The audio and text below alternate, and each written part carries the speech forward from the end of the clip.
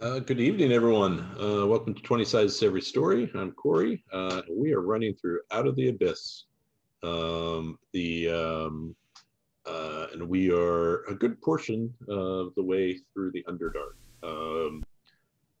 20 Sides to Every Story is an online gaming community. We encourage you to check out our Discord channel, which is active most times days. We get involved in quite a bit of different gaming styles, whether it's TTRPG, which tends to be our focus, but also we do a lot of console gaming, a lot of PC gaming, and things other than D&D. So I encourage you to drop by and check us out.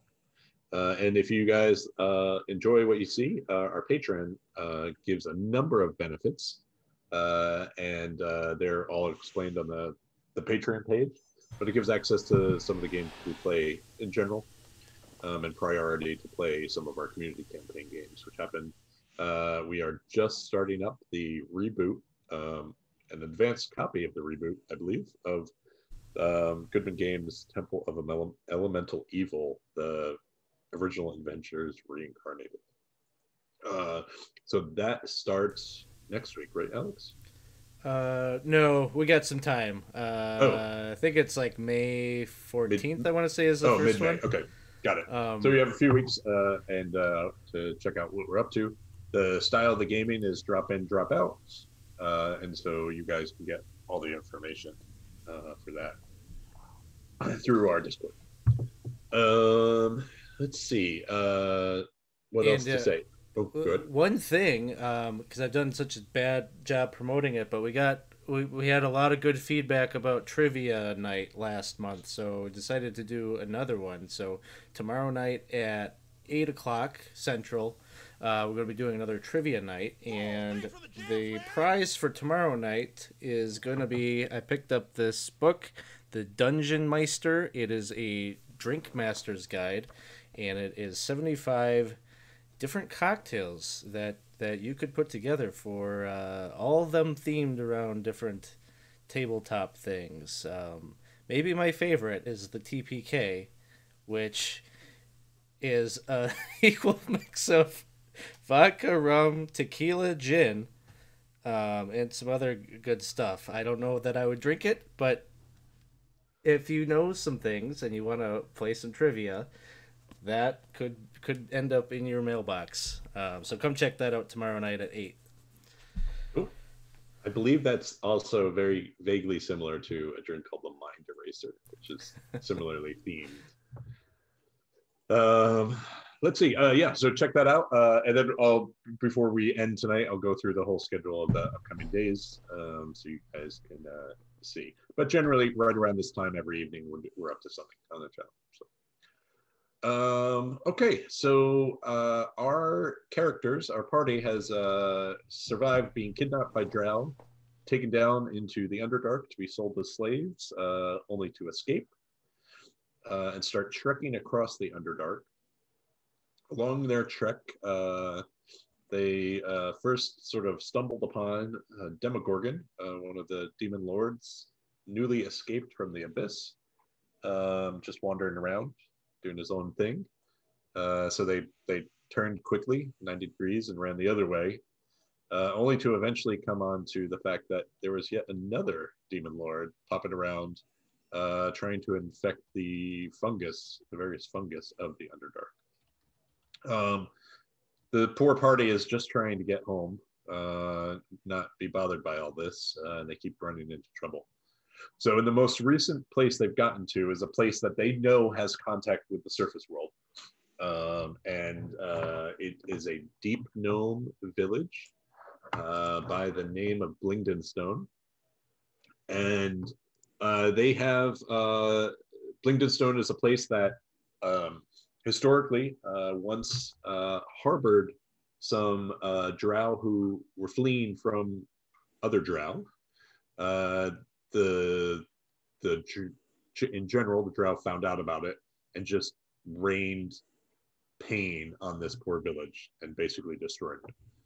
Only about 10 years ago, a group of very enterprising gnomes came back and started to reestablish this in bits and pieces. And so what that means is they clear out an area, they seal it off, and then they clear out another area and they connect those two areas, etc. And they're slowly building. So they've been out there for about 10 years now.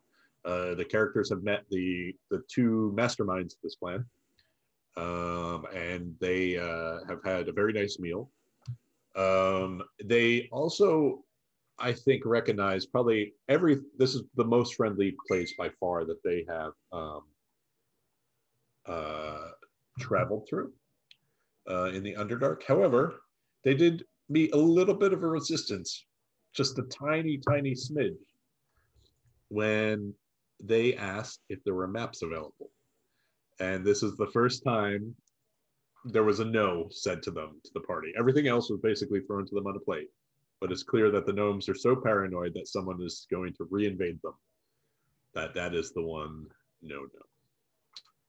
However, the gnomes are more than willing to accept help and possibly to change their minds about providing those maps. And so the party has learned about a couple problems that the Blingden Stone is facing. The first of which is the problem of ghosts. There's a number of ghosts that defended the village ages ago, centuries ago, against the Drow, who are just sort of roaming around and still see the city as their home. And there aren't enough houses to move into that aren't haunted. That's one problem. Another is there seems to be some sort of were-rat problem going on to one side of the city. Just violence if people try to move into that area by a group of were-rats. And a third is, and where we left off last time, is this problem of slimes.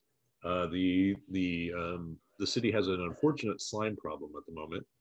And when we left the party, they were inside the market when they saw two of these slimes ooze out of some cracks and some rubble, capture one of the guards, and the party were able to successfully kill the oozes and save the guard before he was eaten away by an acid.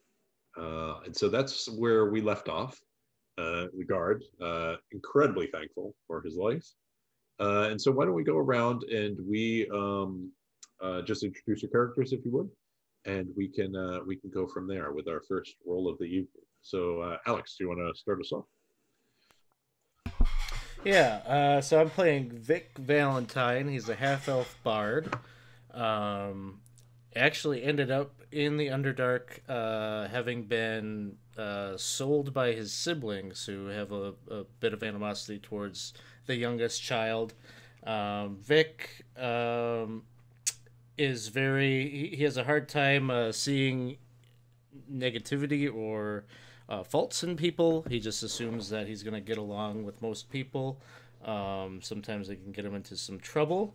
Right now, he's very committed to everybody finding their way back home. And so is ready to do whatever it takes to get these maps so that we can all get out of this nightmare we've been living these past few weeks. Next up, Ethan. Hi, I'm Ethan, and I play Dolphix, who is a gnome fighter. Dolphix was on a journey to find a child that he used to tutor, which ended up getting him stuck in the Underdark during that journey. So Dolphix is pretty relieved to find his group in Blingden Stone, the city of his cousins of a sort. So he's feeling a little more at home here, and he's willing to help out a little bit, as much as we're willing to put our lives at risk before heading back up to the surface. Ed? I'm Ed. I play Jaisa. Jaisa is a halfling rogue who, before finding herself in the Underdark, had been an indentured servant forced to fight in gladiatorial combat before, and then the day before her indenture was up, she found herself drugged and sold to the Drow by her former master of, in the fighting rings. She has since she shares a little bit of Vic's optimism, but certainly has seen enough of the downside of people that she's a little less less blinded by that. Fewer, not so much the rose-colored glasses. But she has, despite all of the downsides to being where we are here in the Underdark, it is also the first time in many years that she's felt she had some control over where she was going, and so she's kind of relished it. Okay. Last but certainly not least is Scott. I'm Scott. I play Drazzle, who is a lizard folk cleric. He's going through a bit of I guess optimism seems to be the theme that keeps popping up and how it works out. And Drazzle's version of optimism was just every day is as it goes, and there's nothing to be optimistic or pessimistic about. But surprisingly, in this terrible condition he's been, the differences and the constant changes and the continual survival through it all has made him somewhat optimistic. He's like, we fought ooze yesterday, maybe ghosts, then walking rat people. This every day gets better. So he finds the constant stress and confusion of it to be really entertaining. Okay. So how we're going to start is actually I need a group persuasion check for completely meta reasons.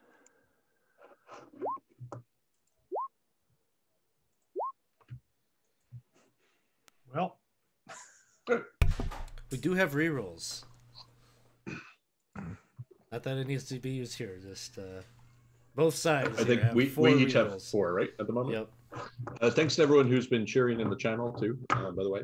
I only have one screen I'm working from, so it's hard for me to jump back and forth. Thanks for the subscription, Scott. Cliff, thank you as always for supporting us, Ed as well. Okay. So incredibly grateful guard. You see him sort of like the cloth had already started dissolving away. Some of the metal parts seemed tarnished, but he was close to being encountered. His fellow guards gnomes pick him up by the shoulders and sort of start walking him to get some to recover and take him to get some aid. You guys here you're standing in roughly where you see you guys selves. Here. Oh, are you on the right map? Nope. I'm still on the first splash screen. So I think you guys are there. And so just open up some pages. And is it accurate that we have no light sources? Probably not. Let me. What was I going to use? Oh, you have an arrow somewhere. 1 second. I'm going to put the arrow. It's down here.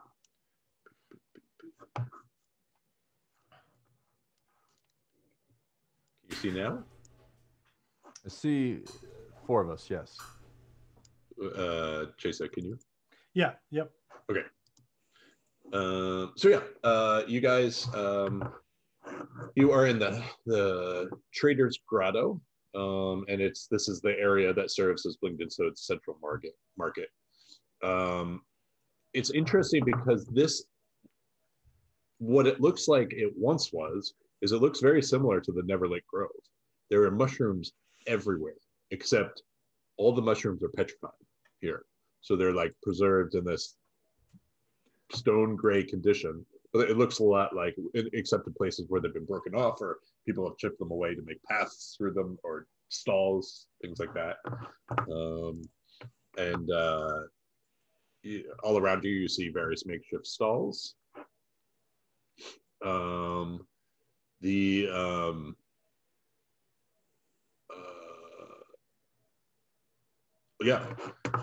One of the guards comes up to you, named Mevra, and she looks at you and she says, I really want to thank you for saving my brother. These things are getting worse and worse. pretty much once a day we're having to take one of these oozes out.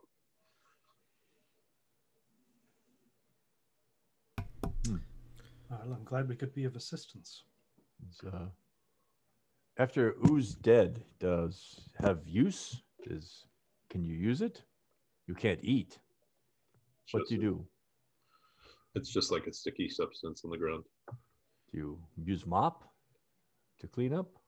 She says, well, it normally just sort of goes away. We don't really do anything with it. It's not like a body or anything. It's just sticky.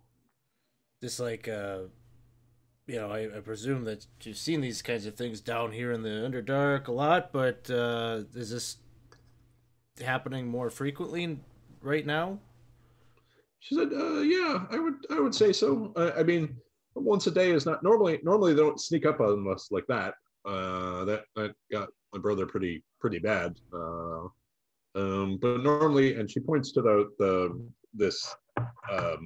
So the way they have like quarantined the city, so to speak, is by first blasting rock to form these sort of natural barriers, and then eventually building these huge the mithril doors or mithril bound doors that you guys have seen walking through.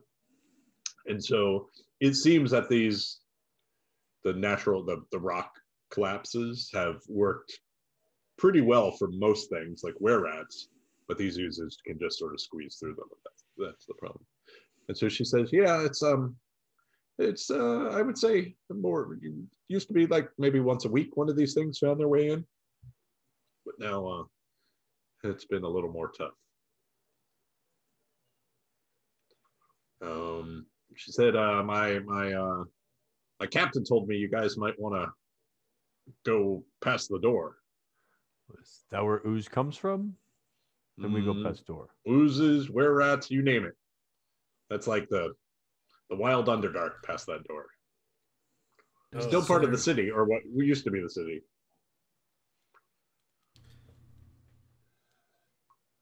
Yeah, I think we go. I think that sounds like a plan. So she says, "Oh, give me a minute. Who knows what's behind that door? So we'll open it up and make sure it's clear, and then slide you through, and then you're gonna really have to get our attention when you're on the other side of that thing. We'll keep an eye out for you, but just be aware you might be stuck there for a little bit." You have a code word? We have a code word, but we're not just going to open the door. I mean, we don't need a code word. We can hear your voice. But if things are chasing you, we're not going to, sorry to say, we're not going to slip open the door to let those things in. So we're going to make sure that we follow our protocols.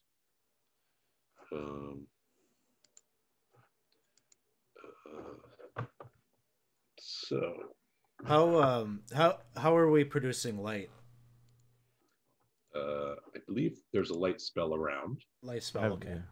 I have a couple of torches as well. Mm-hmm. Yeah, I can cast light on anything, and I usually cast it on my bowl and just have a halo of light circled around me. Okay, if if we need a torch to be held or whatever, just let me know. It sounds like we're good. Good. So you guys, let me just look at the map real quick, see where you guys are going. Okay. So can you see this door here? Again, no. Okay. So that's actually, can you, if I just, do I have to move all of you? Can you see the arrow? Yes. Yeah. Okay. So I don't need to move, I'll move all of you as needed, but so opening the door is a little bit of a process, and you get a feeling for it's not necessarily that they wouldn't open the door for you. It just takes work. These things were made to be barriers, not to be doors, really. And eventually they unhook some sort of bolts that are seal the door shut. They tap those out, and they open up just a sliver, so that you guys can go in. And as this is all going on,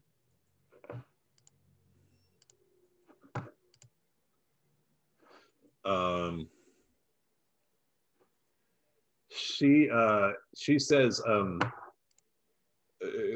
Mevra comes back and she's like, I just want to make sure you guys are okay with going past that door.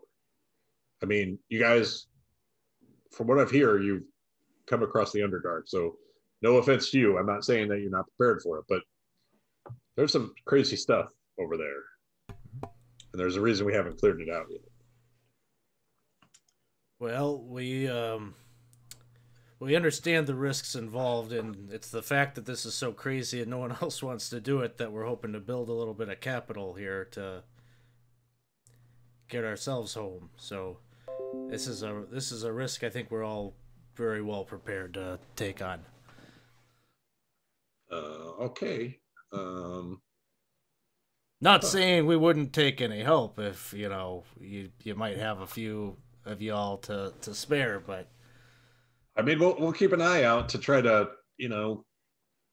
from up on the towers to try to keep you, as safe as we can. But it's well, you'll see what I mean. Just try to shake them loose before you run back this way. That's all I'm asking.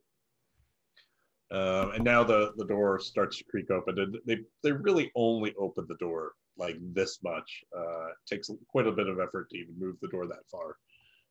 And you guys can all head in. Let's see, is there dynamic lighting going on here? Oh, apparently not. Is there dynamic lighting? Yeah.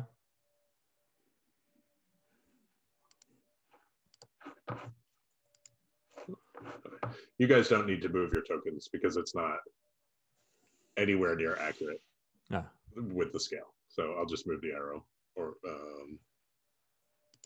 oops. And you should be able to see from there. All right. So the minute you cross over into this door, and so the door at this point is still open, but the minute you cross into this area, everything is slimy. Like, there is slime on the ceilings, there is slime on the floor, there's slime literally everywhere. And you get the feeling that this is a large part of the reason that things have become bad. Like, it seems like the slimes were expanding in some sense, and then they came to this door and can't get through it. It's a bit of an unusual place too. You guys can see, I think, right? Here. So you're inside one of the bigger caverns you've actually seen, and everything, like I said, covering in this sickening green slime. You can hear echoes of water dripping through the cave. In the center, you see this weird, large spherical structure, and it's held off the ground by these by pillars. Around the pillars, you see tons of slimes of various forms just crawling, not aggressively towards you, but they're there. And you see them sort of taking their pseudopods and grabbing them like a rock and then pulling themselves towards the rock. The sphere's surface, exactly like the cave's wall, covered with slime. You see black slime swirling with yellow slime to make weird designs on the surface of the sphere. And sort of like a disgusting, soupy, unearthly patterns that sort of really like disturb your mind as you stare at them.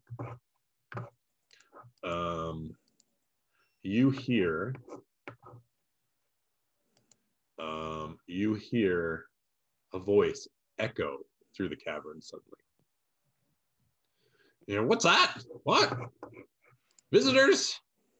No, not yet. We're not ready. Go away, pests. And the voice is getting louder and a little bit more irate. I will call upon thee and all of Blingden Stone to announce our glad tidings of the faceless Lord to come at the proper time. Begone!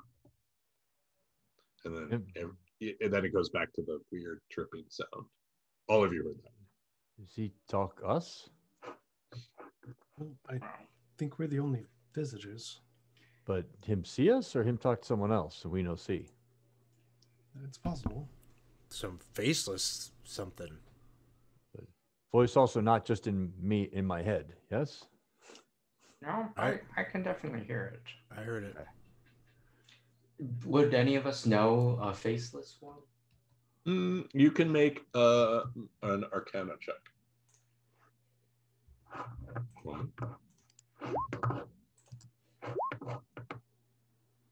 Let's see. So 19 is the highest from what I see so far. Let me just check one thing out.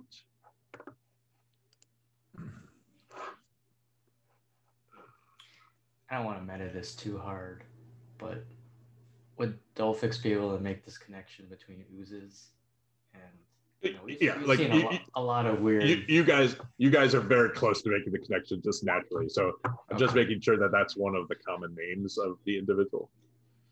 And then if it is, then I feel like we've seen enough weird things going on related to demon lords that.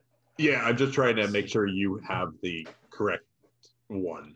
Yeah. Right. Like, I think you automatically know this. A demon lord might be causing all of this. Yep. Okay. He's definitely. Yep. This, everything you know, particularly who, it's probably Drezel and Jasa who really connect, like, identify. Jubilex, the yearning hunger, the faithless lord. Uninspiring name. Oh, this faceless one. Anyone? They ring any bells? A bit. There were gladiators who would don this title.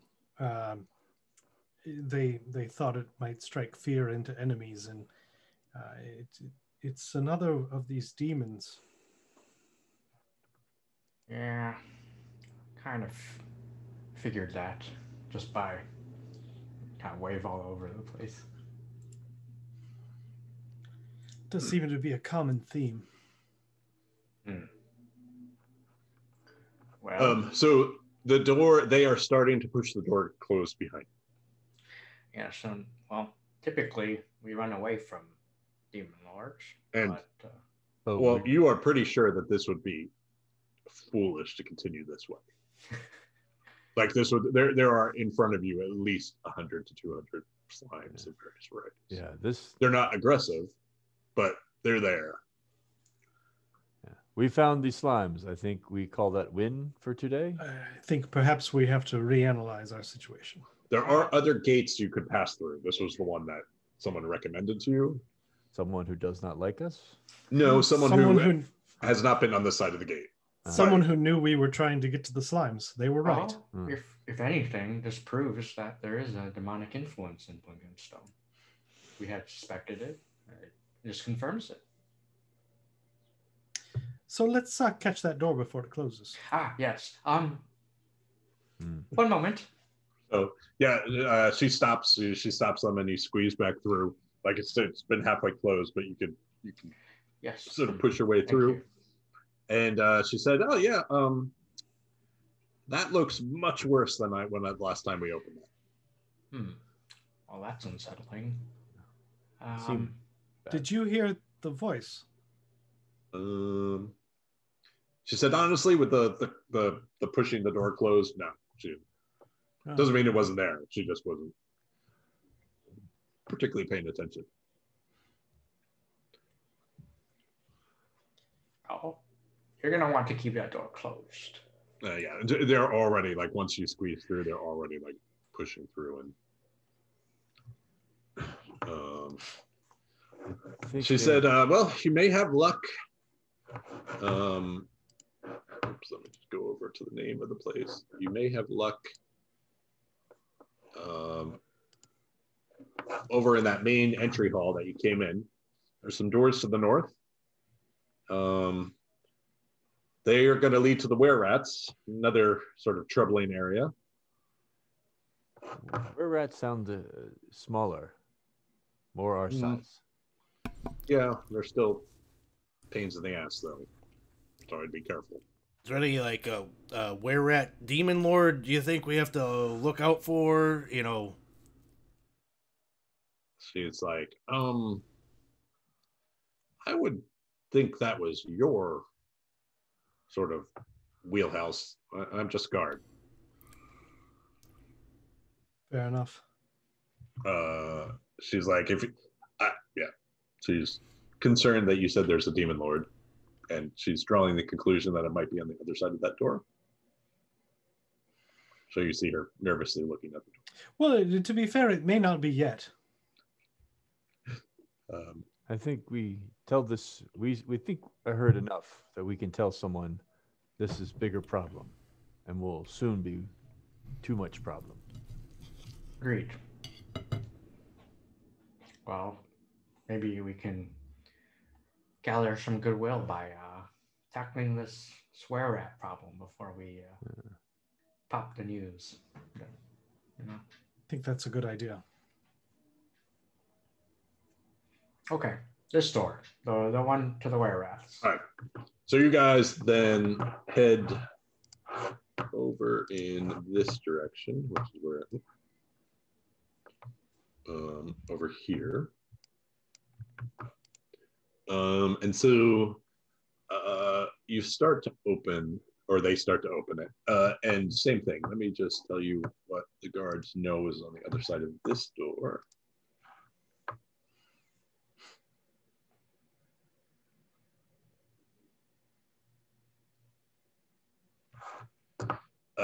Okay, so the guards tell you, like, hey, so those were-rats, they're crafty buggers. They got lots of traps back there. They like to attack you when you're storming the traps, even if you know it's there. And there seems to be millions of them. So, well, let's hope that's an exaggeration. I'm a little prone to exaggeration, but you guys should be ready. Well, given what we saw in that last store, we're not really sure what's exaggeration and what is true. All right, so they start opening the door for you. Same sort of process. The only difference here is this is actually a double door, so it's a little easier to open, but then the sort of fixed mithril wall basically was what the other one was. And so they start opening it, and you move into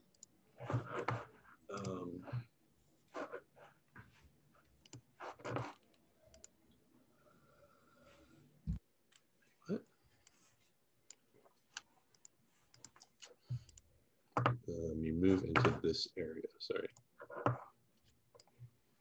here. So give me 1 second to so.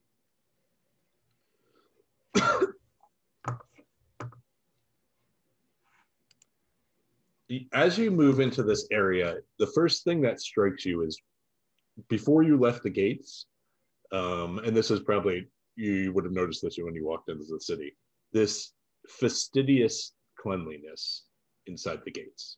And the minute you get outside these doors, you see trash. Like, not a lot of it, but there's trash at a lot of places around you. You see some mushrooms growing normally. So you see some torch stalks, and you see the nightlight fungi. And then, yeah.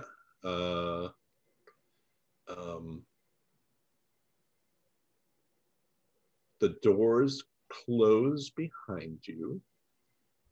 And you actually don't, it's actually pretty quiet here. Like, you don't see evidence of anything in front of you. Besides, the only surprising thing is the trash. Can I check the trash out? Is it like a pile, or is it just everywhere? No, it's not everywhere. It's not like overwhelming. It's just there is trash. Oh, okay. Like that, it's like you see like bones, or you see like just like torn clothing, things like that. Does it look Whereas you saw nothing like that inside. any indications of what died? Is it animal or is it Pretty much anything you want to find, you can find okay? here. So rats, or Well, Drazel, is there a demon lord of refuse? Or I don't think so. I'm looking for. I want to look for some sort of. That's not one gladiators often adopt. I'm looking for some sort of tracks or anything that I can see of who comes this way, or is this just where they throw their trash? Or so you can make if you're looking for tracks specifically, you can make a survival check. But if you're looking to figure out more about the trash, you can do just perception. no, I'm looking to see if there's any footprints of people moving around in this area. Yeah, so you see footprints, humanoid footprints, going throughout. It doesn't seem to be going through a specific area, except there's only one way to leave this area, and that's to the north. Okay. well, Guess that's ever where we go. onward. As we walk, I'd like to like peel my eyes open for traps or movement. Yeah, I will do the same. Okay. So make me some perception checks.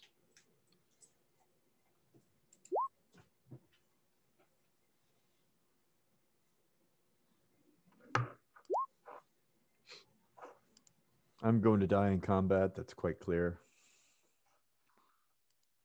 Too many high rolls in non-essentials. I wouldn't call looking for traps non-essential. Okay. I'll just keep an eye on the rear rank more, Okay. making sure nothing's creeping up on us. Yeah, like it's at least for now, it's pretty easy, right? Like there's these two doors behind you. Sure enough, just moving through this area, you do start to see evidence of these traps. I think the very first one you probably find is like a pit trap. Pretty easy. It's been covered with some boards and some sort of larger mushrooms. But the general idea is if you stepped on it, you would fall through. There's no real need to disarm it, in the sense of you can just sort of walk around it. Like it's not, but it's in the middle of the path, so like normally it would. So, what are you guys doing? So we can Continuing? Yeah. Yeah. Does it seem to be, do we have any ability to infer whether it's a denial of access to a certain area versus just a obstacle to slow people down? Seems like an obstacle of some No kind. sort of intent. Like a defense. Okay. Like it does. So, all right. So you guys can see, similar to what you saw. I'm going to move you a little bit here so you can see this. Similar to what was actually in the city proper. You see these things, these dens that go down. You can see.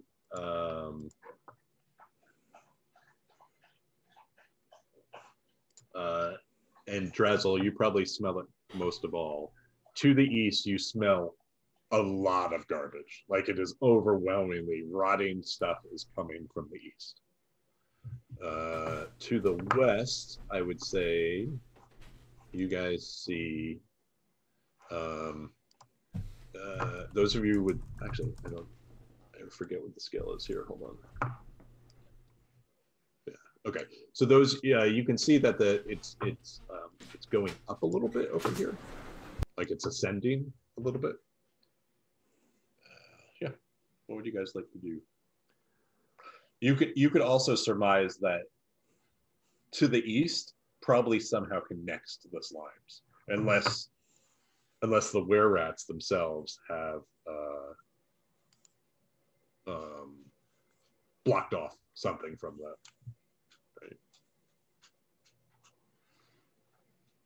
From the slime area. Well, I think we should avoid the slimes. Yeah. Yeah, I think that's a bit out of our wheelhouse at the moment. So which way? To the west. So as you get closer to here, you guys can see a rise on the hill over here. Sorry, this session is brought to you by allergies, which are terrible right now. So you start to see at the very edge of these. I don't know if it displays it on the map. Oh yeah, it does. You can start to see as you are sneaking through here. You see some constructed stairs leading to the top of this rise, but they are on the north side of this thing. Otherwise, it's only about maybe 10, 20 feet up the rise, but pretty steep sort of slides. And how are you guys traveling? Are you being sneaky? Are you being fairly open? What are you guys doing? I'm not easy to sneak at my size. I think we stay open. We're I probably think being I would watched. sneak out ahead a little bit so I can look for traps. Okay. But I can't be too far ahead because I can't see in the dark. Right. Jason, as you're approaching, you can hear voices from on top of the rise. They don't seem particularly aware that you guys are. Okay. From what you can tell, it doesn't seem like rushed. It's just. Are they speaking a language that I understand? It's at the moment it's too hard to tell. You can just Okay. It's that sort of thing. Like you can hear people talking but not make out words yet. You'd have to get a little bit closer. I will motion to the group to stop and come back and whisper to them that I hear voices up ahead. What do we think? How do we want to approach? I think we go to voices. Openly. Yeah. Voices up on the ledge. Yes. Well, perhaps we can get an idea of how many there are. I'm gonna regret this. I'm gonna summon T'Cheep. Okay. And have my little familiar like fly up there. Okay. I assume T'Cheep is trying to do this as stealthily as possible. Yeah, but it is brightly colored, so. But it is dark. It is dark. I mean, like brightly colored doesn't mean anything in the dark. Yeah. So you can make a stealth with advantage for T'Cheep, just because the higher they can go, it's like 150 feet up, the cavern size. So.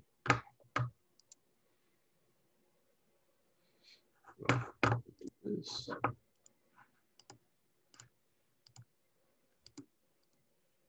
you find it?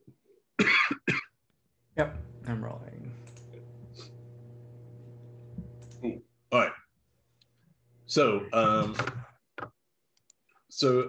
T'Cheep starts to fly up, and I assume you're observing through senses.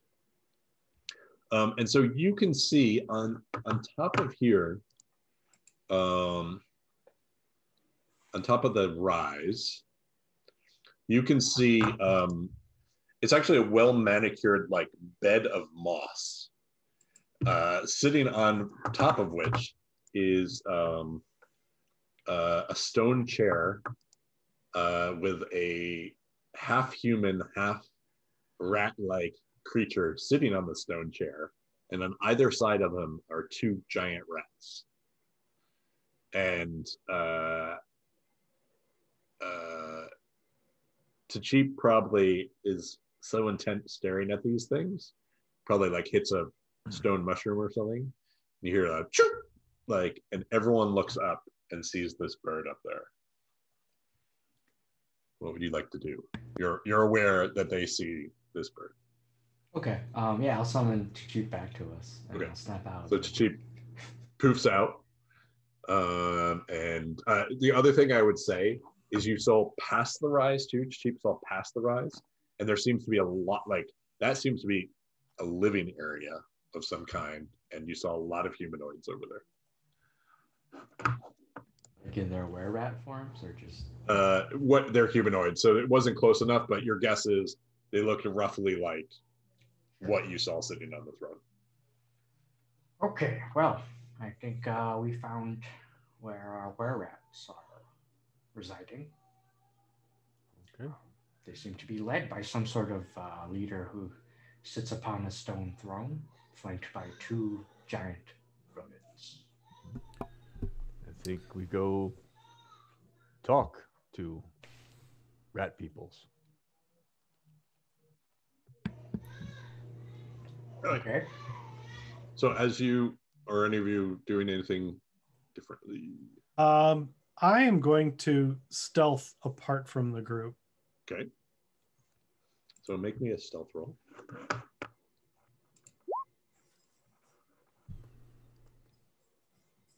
Okay.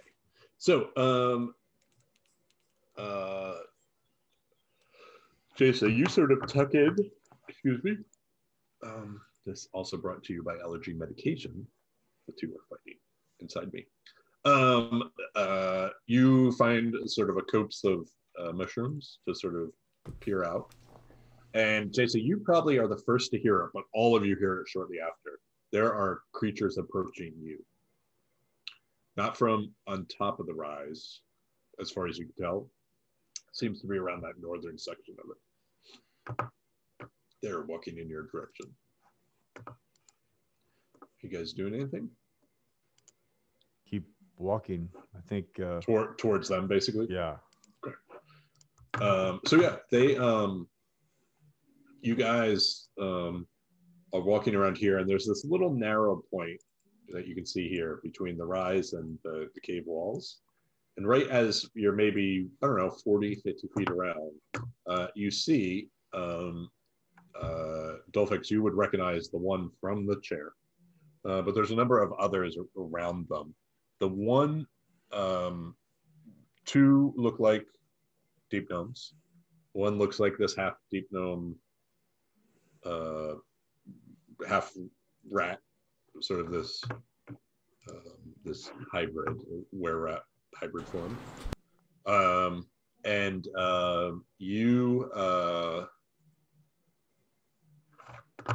The one you saw on the throne is a little fatter, a little meatier than the rest of them. And he looks at the group, this group of three of you. He does not see you. And actually, I should ask is, while we're on this, is Eldeth and or Darendil with you? I don't think we needed them, did we? Okay. Yeah. So okay. Yeah. So they looks at the three of you, and with a big toothy grin, he looks up and he says, "Peace." And he steps forward, his arms extended and hands open. Nothing in his hands. And he says, "Chipgrin's the name. I'm the chief of the Gold Whisker clan. Shall we talk?" I think that sounds good. Can we talk and eat? He looks at you blankly. He's like, "Why don't we talk first?" And so he starts to accompany you, if you follow him, up these stairs and up to the area that you saw earlier. As you're walking up the stairs over to the west here, there is at least like 40 to 50 humanoids all staring, like were-rat in various forms, all just staring at you as visitors. So it's a pretty big population of them up here. Wave. Hi, Drazzle. They all sort of, like, you see a couple of them waving back at you, but it's pretty highly suspicious looking at you. So Chipgrin, he sort of walks up to the chair, sits down, turns around and sits down in it, and he says, "So let's get down to brass hobnails then. You were sent by the Diggermatics, weren't you, to get rid of us?" Well, I don't know if get rid of is necessarily the way to put it, but we do understand that there's been some conflict. Well, the good news is they're probably going to get rid of us pretty soon. The bad news is it's probably not the way they want. Is it slime? I think there's big slime problem. Yeah. Ghost? It's it's gotten pretty bad. Yeah. We saw slime. Too many. So what are your plans for dealing with this? Are you leaving, or are you going to confront it? I mean, if we're forced to leave, we're going to leave. We're not going to sit here and stand and fight. Those guys inside, they seem to want to get rid of us, though. They seem to think that we're occupying part of their city that they want to add to the city.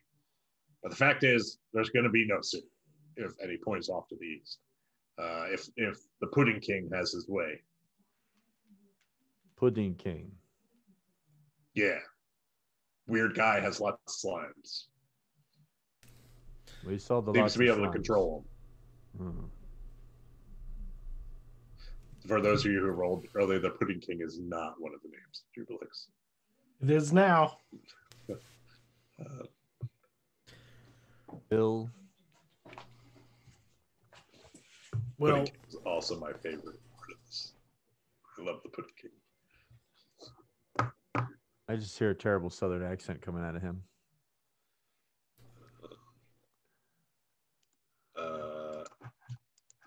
He looks at all of you and he says, "What, you haven't heard of the Pudding King before? Did you know there was someone not a slime over there?" We are new in town. We went there this morning and saw slime, heard voice. That was probably him. He's been here a while. He used to work here a long time ago when he worked in the tunnels. Then he disappeared. And then he came back, and my kin saw him when he came back. I know who he is. I know what he's doing, and most of all, I know exactly where he can be found. This all sounds good. If you and the Diggermatics want, I can take you straight to him.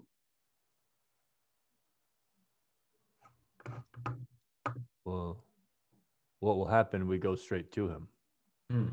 What is he doing? Well, that's where you guys come in. See, I'm only going to give you information if some sort of peace is brokered with the Diggermatics. We get to keep this area of the city. So, or one comparable where we can live in peace. So you guys work together to fight Pudding, and you stay. Well, I'll give the information if we're guaranteed a place to live. Otherwise, we flee, and you all can deal with this problem on your own. Well, we can try to negotiate this peace and whatnot, but I'm sort of gathering that there's a lot of history here. A little bit of goodwill on your part. It's a risk, it's a gamble, but if you trust us with this information, we take care of it. That'll give us a little bit of leverage to speak with the Snurfneblin. Oh, I mean, I just told you what I'm prepared to tell you. There's a person back there, and a person who the Diggermatics, they probably know who he is, although not probably what he is anymore. And I'm willing to tell you what I know about him, and we see him quite a bit. So I think if we leave, the slimes are just going to take over this area and surround that city. You want us to carry you message? Well, yeah, we can't walk in there. They'll kill us. That's what they do when we try to go there. Well, again, we can try, but seems like this could be a lengthy process of trying to convince them that this is a good idea. And if this guy, this Pudding King that you talk about, is growing immensely powerful over time, we might be losing valuable time that we could deal with it and help to ensure that you get to stay and not have to flee.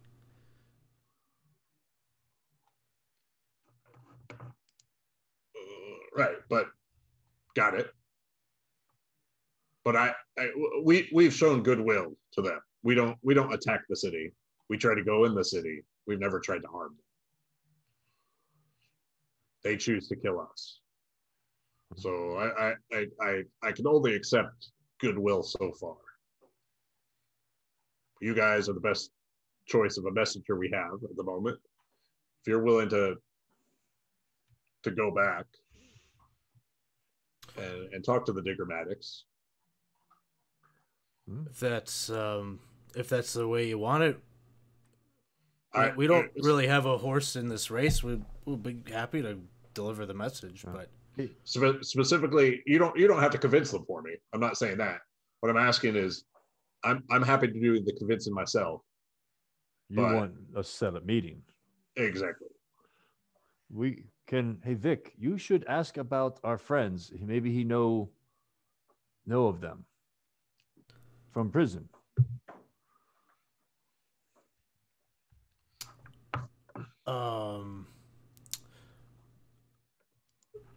Who specifically are you thinking, Drazel?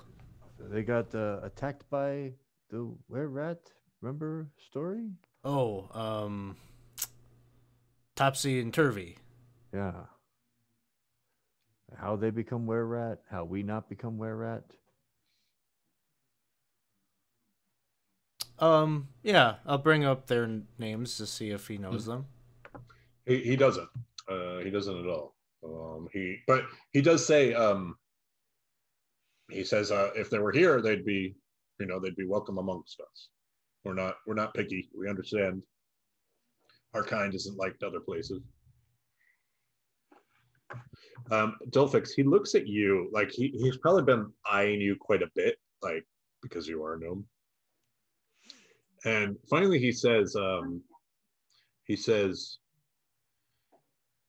"Any chance you've noticed anything weird about them in there?" Them in where? The deep gnomes. You know, the ones not like us, the other ones. Well, this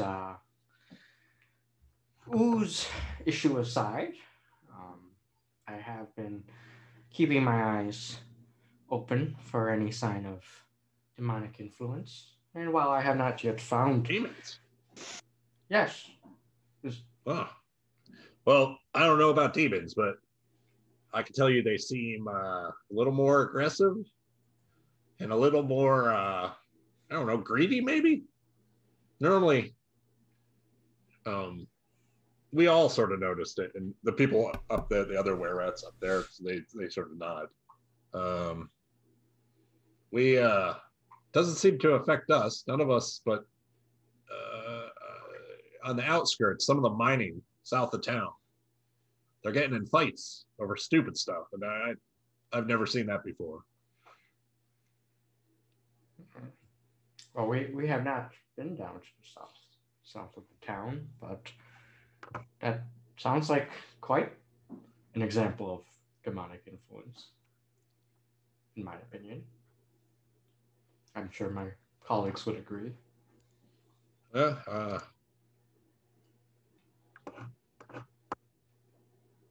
It's all the more reason why we must resolve this issue of the oozes in a timely manner. It makes sense to me. Well, if you're willing to help me set up a meeting, I promise I will help you any way I can. But this is the way I see it. This is survival of my people. And we're willing to work with the deep gnomes in there if they're willing to work with us. I think we have two messages to deliver to bosses now. Not entirely unrelated messages. Yes. Yeah. Well, Maybe we should hurry back. quite. All right. We got lots of traps around here, so we'll just make sure. I'll send a few of my guys back with you to make sure you don't fall into any of the thing. Before we go, is there some sort of neutral meeting ground that we know inside there is safe. So if they're willing to have us inside, we'll go, as long as they're not going to kill us or something. Once we walk in, we trust if they give their word that everything's going to be okay. Fair enough. Good. So they head back, and they're like, some of the were-rats come out, like, and probably you specifically, Drazel, like they're all really intrigued. Like, this is more diversity than they've seen probably ever, for all parts. And so they're sort of happy. Like, you actually have a fairly large group of were-rats following you by the time you walk over to the gate. And there is a like a hesitation to get anywhere near it, because fear that someone's going to come out and kill them. So after a certain point, maybe like 30 feet away from the gate, they sort of leave you, and they're like, no traps up there. You're safe. And they sort of scurry off to the sides to try to hide as they watch you approach the gate. I wave goodbye. See you soon. You guys head to the gate, go back in. Yeah. You clang on the gate. You hear some muffled through the gate. You try to communicate a little bit, and you are able to. They open the gate for you, just an inch, so you can squeeze through. And then they close the gate behind you. The were-rats don't seem to do anything suspicious during that time. What are you guys gonna do? I think go to the bosses. Digromatics? Well, after the were-rats retreated, I'd have to come out of hiding and join the group. Okay. Where did you waited until that last bit? Yeah, I didn't feel like they were in this conversation. I didn't want to pop out earlier. Okay. So you pop out. It's your choice whether or not you want them to see you on the way out. I do not. Okay. So yeah, you actually have to probably the group has to wait for you to show up. So they like, the rest of you sort of like hesitate to knock on the gate until Jason reappears. But eventually you get the window and you're able to pop up near the gate. The group of you sort of knock on the door and you enter it. All right. So you guys start wandering down to the Digromatics. You're still getting a little accustomed to this area. And I don't remember if I described here last time, but you wander into this section of town.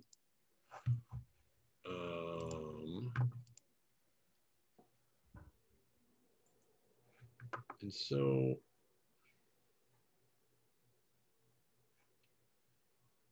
this, I don't remember. I really don't remember if I described this last time, but this is clearly some sort of temple. There's an altar in the middle of it. You see a dressed like acolyte in nice robes wandering around trying to keep everything clean. I feel like I did describe this to you. I apologize. I'm just not remembering. And you see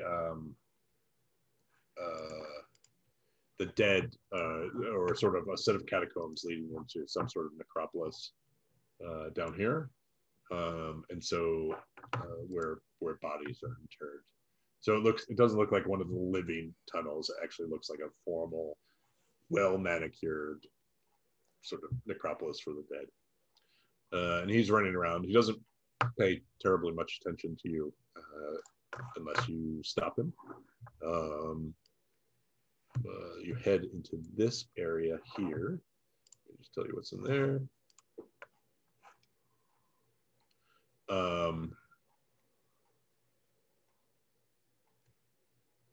Here, you see probably the most well-guarded of the gates, which surprises you based on everything you've already seen behind gates. You are actually a little shocked that this one seems to be the most guarded. And here at this gate, you see 8 gnome guards, 4 cave badgers who they have trained and on leashes. And they are sort of like watching that gate via like a hawk, basically. And they have there's a deep gnome sort of shouting orders at them, sort of making sure that they are attentive and getting ready, standing behind them. And then, so if you guys want to stop, I'm just assuming you're walking towards the Diggermatics. Yeah. Mhm. Let me just make sure I get the right place. Yep, okay. So eventually you come through here, down, and up to Diggermatic Hall.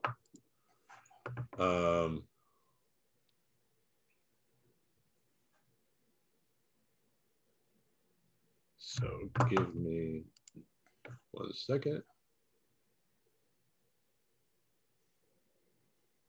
All right.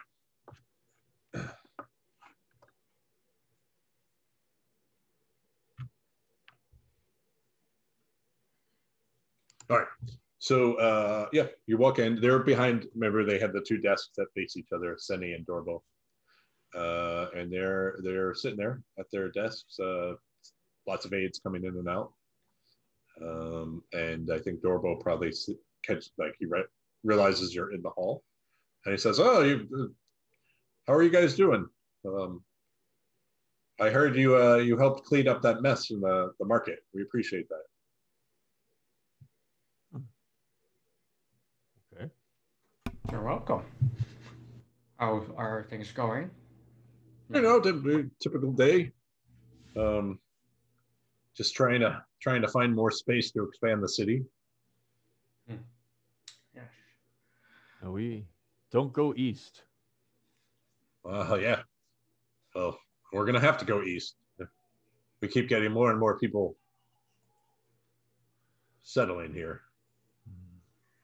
Yes. Well, I think we may have found a solution to 2 of your problems. That being the oozes, and the other, your conflict with the were-rats. At this point, Senny looks up too. She's like, "A solution?" Yeah. Right? We're all ears. Well, just so we're all aware of the magnitude of the situation, it is our belief that these oozes are under some control of a possible demon lord. And the 2 of them look at each other. And Senny's like, so there's a demon lord here? Like not the ones you already read because you told them the whole story. No. Yeah. No. Another one. Yes. Why doesn't it just it's a demon lord? Why doesn't it just destroy us? Maybe not ready. Yeah, so this demon lord may not be here at this exact moment, but certainly in the process of arriving, at the very least. But it may yet be prevented. Yes, exactly. Thank you, Jason. It can be prevented, and the solution, or at least part of it, comes from the were-rats. The were-rats. And what like we feed them to the slimes? What? No, no, no, Oh, no, nothing quite so crass. No, they would like an amnesty of sorts, a peace treaty. They would like to be considered inhabitants of the city as well. But they're diseased. what they say is that big disease will kill city called slime disease. You need their help to stop. And they're right. That's the important thing. They're What right. what sort of help are they proposing? They can take us to the being who is fueling these slimes currently. Yeah, you know, the And Pudding we King. don't have the capability to get to him ourselves.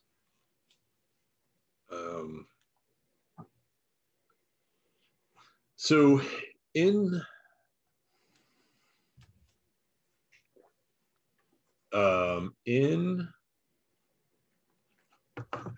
you see, I have to find the description of this guy because he's awesome. He's also in the room. Give me 1 second.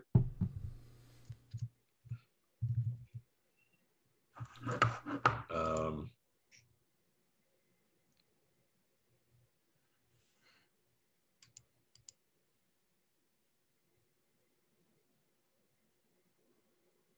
see.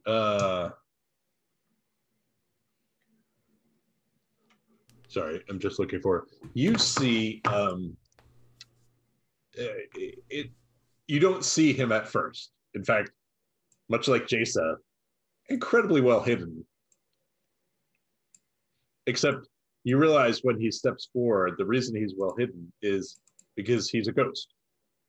And he steps forward and he is dressed in like immaculate military garb. And he sort of walks up to the Diggermatics, or walks through a bunch of other people to get to the Diggermatics. And he says, if what they say is true, we need allies. And Senna looks a little annoyed. She had the problem with the ghosts, that this guy's here. Durbo is like,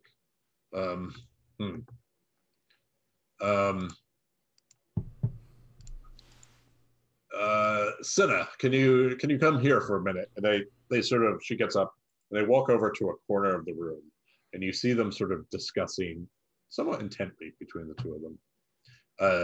The ghost seems to have no problem sort of following and floating on over there as if he's part of the conversation. Which annoys Dorbo to no end, but there's literally nothing he can do because he's a ghost. And so Dorbo comes back, Senna sort of following a little bit behind him, and Dorbo says, we're gonna have a city council meeting about this tomorrow. You can tell your where we're at friends, and he says it a little derisively, that they will be allowed to have a representative or two join the city council so that we can discuss this as a group. And they would have your word that they would not be harmed. Yes, indeed. I will call for others who I think might be allies in this, and we will see if we can come to some sort of solution about what to do if you say this threat is so dire.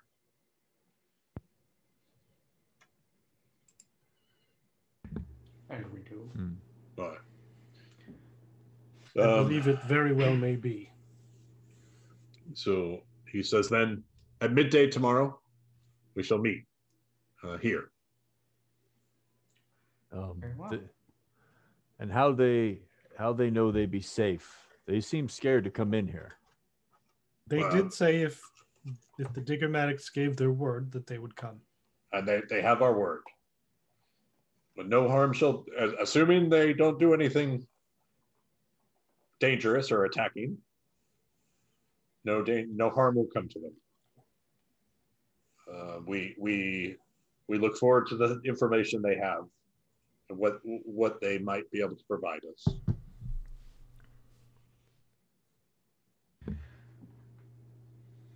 Very well. We will convey this message. You see Durbo go over and go to an aide and sort of start giving taskers out to the aide. And the aide gets out a little piece of paper, and Durbo's like literally going through first this, second this, like see him counting on his fingers. And the aide eventually starts to go to like sub aides, who then start running off to the various areas in the city. What would you guys? Is there anything else you'd like to do with the Digrammatics?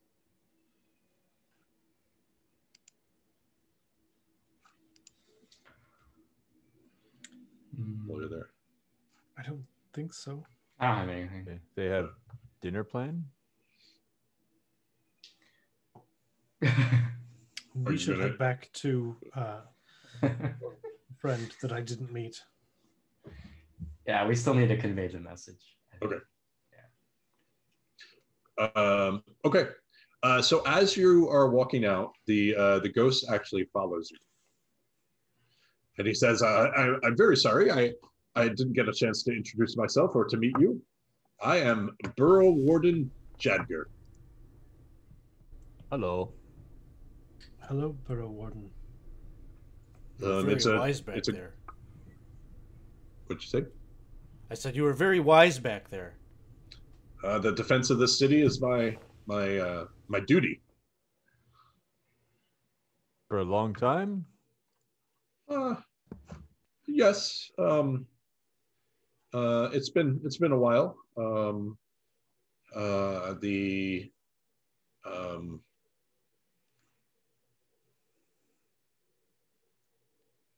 Sorry, I'm just trying to piece together some stuff about Chunker.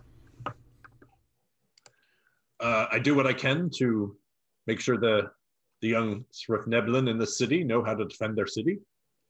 Cool. Me have question. You dead? Yes. Yes, But that is accurate. But you not just gone. You this. Why? This is not Because normal. I still have to defend the city, apparently. I do not know. I work long day. I take break. Eventually, my days end. Why your days no end? I had not anticipated this level of self-awareness amongst the ghosts.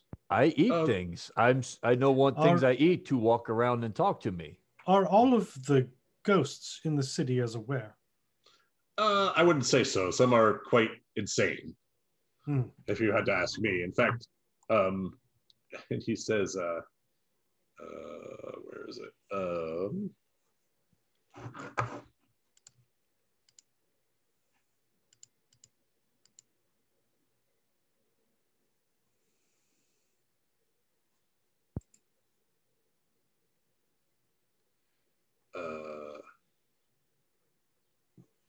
So he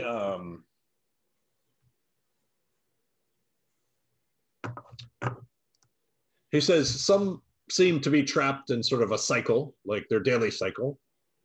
Most want to be left alone and to live their afterlife, I suppose. They seem to have a purpose, and maybe that purpose isn't as important as defending the city, but they seem to have a purpose. Some their bones have not been interred properly, and so I send some of the youth to try to find those as they can. So it just depends, I would say. For me, I died defending the city, and I seem to still be here to help defend it. Well, I get it. You're What- good at something. Why let that go just on a technicality? Because he ain't sucking in air anymore, you know? It seemed like vacation. You take break. Lay burden down. That's no. I can take a break when the city's safe. If a burden needs to be transported and there isn't someone to pick it up, you can't put it down. The comment he made about dying would give you all a hint to his age. He's hundreds of years old. You know, So sometimes you need to give up jobs so next generation get job. Back where I'm from, my big problem was I want job, but old lizards still living, they'll give me job, then they get rid of me. Maybe you Oh. go away, others take your job. Well, if someone comes properly trained, I will gladly give up my title as the head of the Burrow Warden.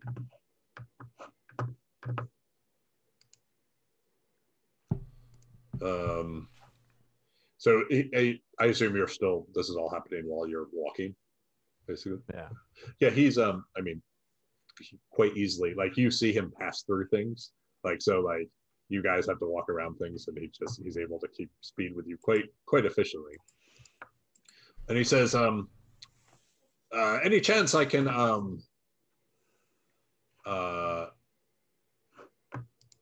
ask you to take care of one of my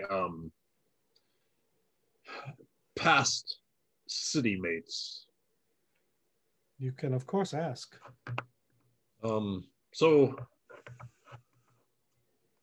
Vazuk, he was a good man, but the years of grief of losing his whole family have drove him a little mad. And he's one of the few who needs to be helped to go on to a new place. And as you say, to lay down his burden. And he points, let's see if I can show you this.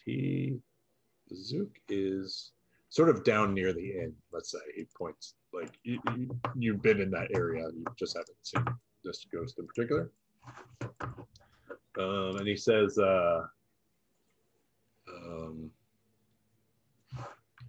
I'm afraid he's the threat to the living citizens, and so something needs to be done.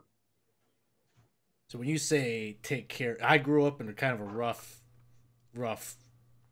place. When we say take care of someone, it doesn't really mean like a really nice thing. What exactly are you saying? I mean, it could mean something not nice. He just the other day he hurt one of the children in town who wandered in seemingly on a dare into his house because they all know about old man Vazuk. The child was unconscious for 2 days before we were able to rouse him. So if you can get rid of him, he's not.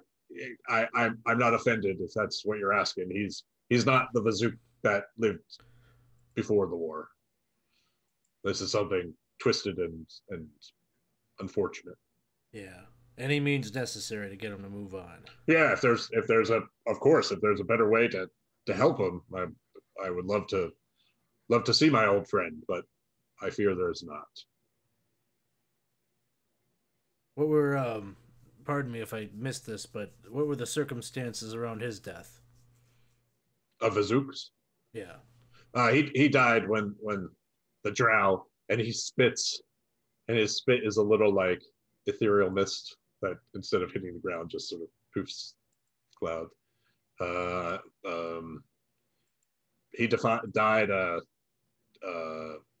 came home, found his family already murdered by the drow, sort of just went on a crazed rampage. That sort of anger, blind rage doesn't necessarily do anyone good. He basically got himself slaughtered.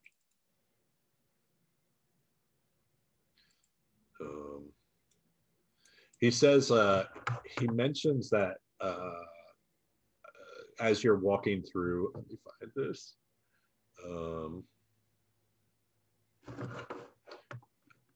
Pretty sure he normally is.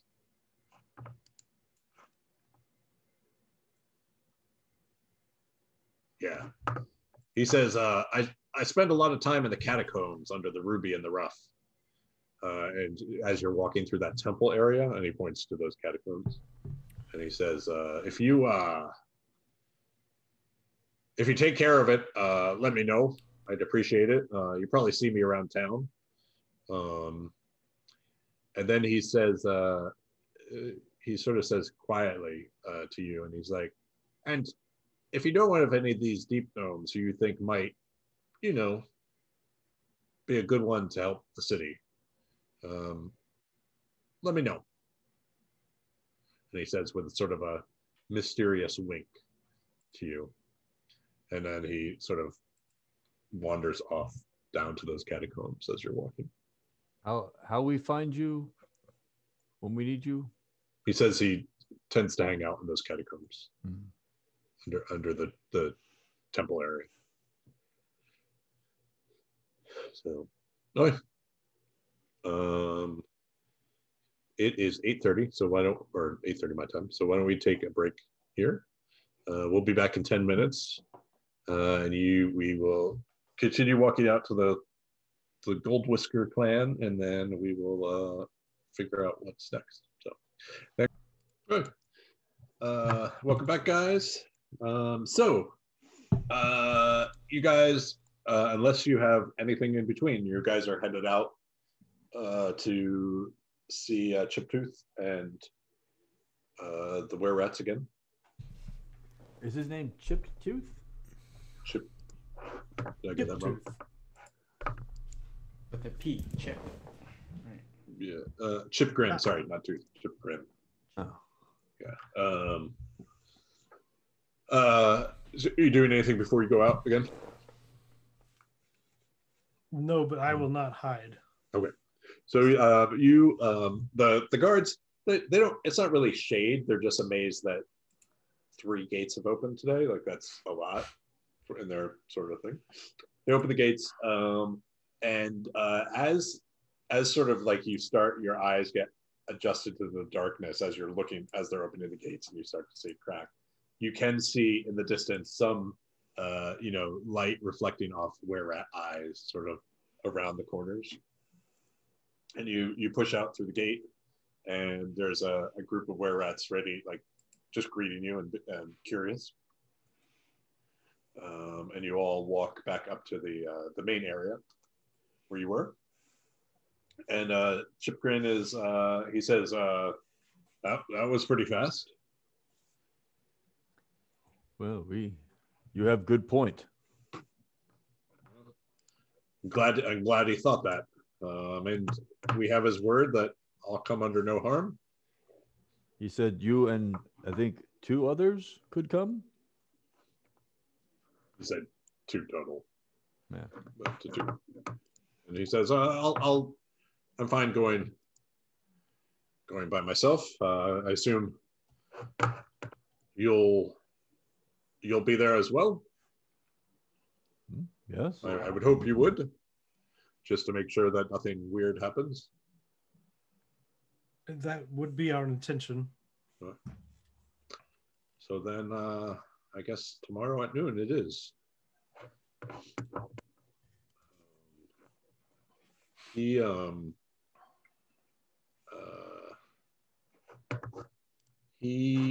I'll show you this area a little bit more just so you can see what's over here. And then,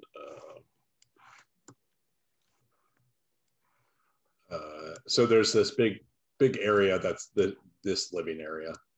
And this is where you see, like, you're not sure the exact number, but there's probably between 40 to 60 were-rats up here. And so they've established their homes up there. Still a little filthy, but it's definitely like they have warrens where they live and whatnot.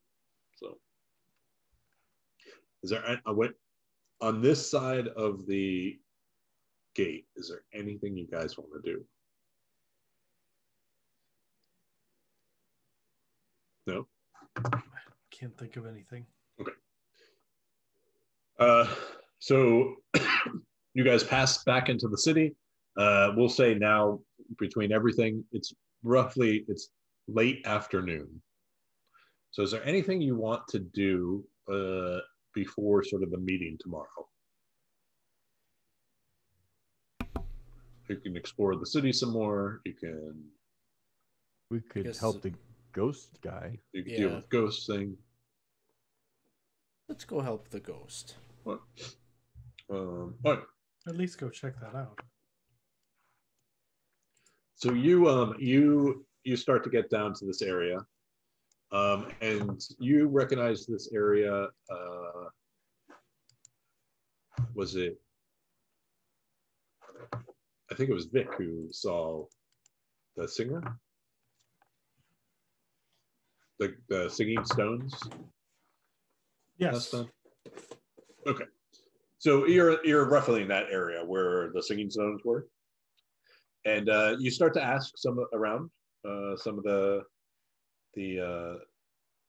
gnomes, and particularly the gnomes' kids. They're all able to point exactly where old man Vazuk lives, in the sort of haunted house on the end of the street. And so you start to approach it, and it's a simple dwelling, not fixed up at all, so still look pretty ruined.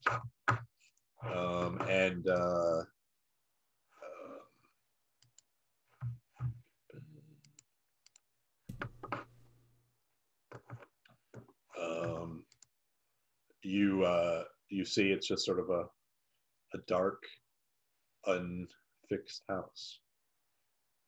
What are you guys doing?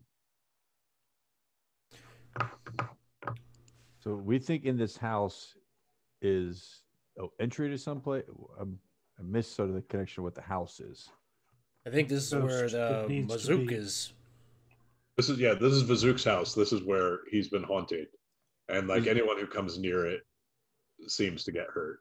The little Is it- kids use it as like a dare, like, oh, I bet you can't run into that house. But he haunts the house. This isn't his house. It was That his is house. haunted. It Okay. It was his his house. house. All right. I got those kind of confused. Yeah, it was his house where he found his family dead. Well, before we go in, I've been learning a spell from the spell book. Perhaps one of you would like to receive it. It is a protection of sorts from ghosts. Perhaps one who would be willing to negotiate. Or, I don't know. What do you do with ghosts? I think it would be good of us to enter into this with the idea that perhaps we could put him to rest without violence, but Yes. understanding that perhaps it may not be possible. Indeed. Well, I am- Vic, And you if have a way anyone- with words. Exactly. If anyone can talk a ghost to peace, it might be Vic. Perhaps this may help. I'm gonna cast protection from evil and good on Vic. Okay. Ooh. I don't feel any different, but I trust it's there. What's going on here? Okay.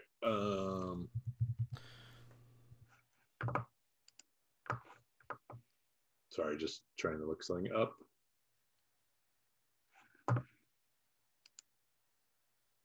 Wait, what? Got a not authorized in Roll20. That's weird. I got that earlier. Did you? Yeah, What were when you- I tried to follow the old link to this game, Weird. but then I was able to load it when I just went to Roll20 and went to my games. Yeah. Oh, that's why. Got it. Maybe I gave him his own.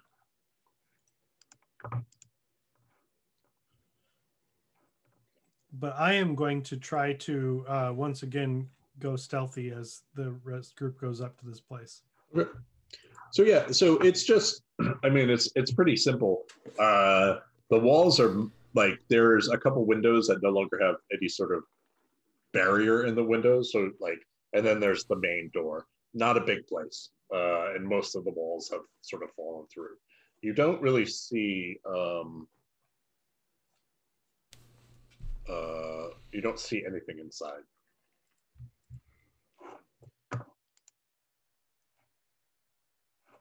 I've got this protection spell. I feel pretty good about that. Feeling a little bit bolder than maybe I would without it. So Vic is gonna go up to the front door and knock.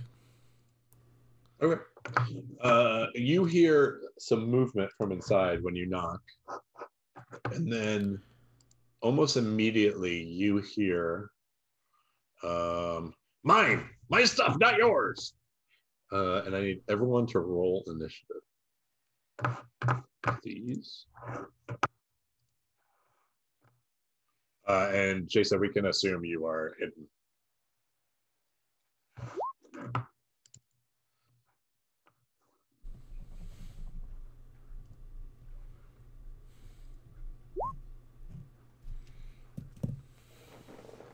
Let's see. Someone wasn't clicked, so Drazel, you.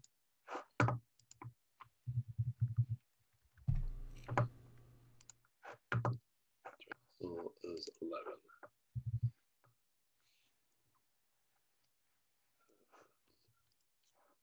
Okay. Vic, you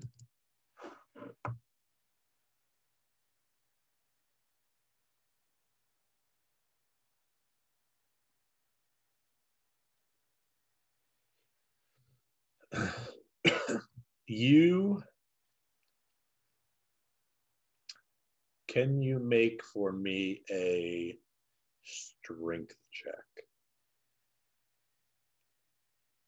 Who'd you ask that of? To Vic. Okay. All right.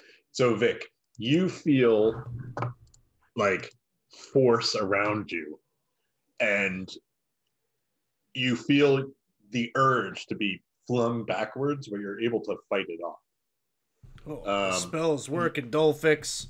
You see nothing in front of you. Like you don't know what just did that.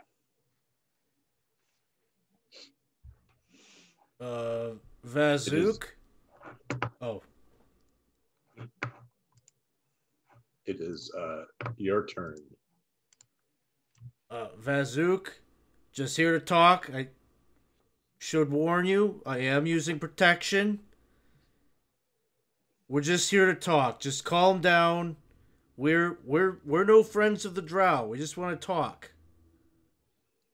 You just hear sort of a howling start to pick up, and sort of that, like you see dust and little rocks start to roll out of the building. We know what happened to you.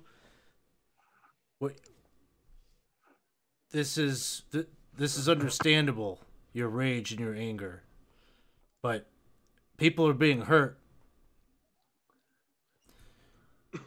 It's terrible what happened to your family, but it's no reason to perpetuate that onto other people that had nothing to do with it. Drazel and anyone else who has religion trained, you can make me a quick religion check. I only know Drazel because he's clear. Yeah. We don't know get it.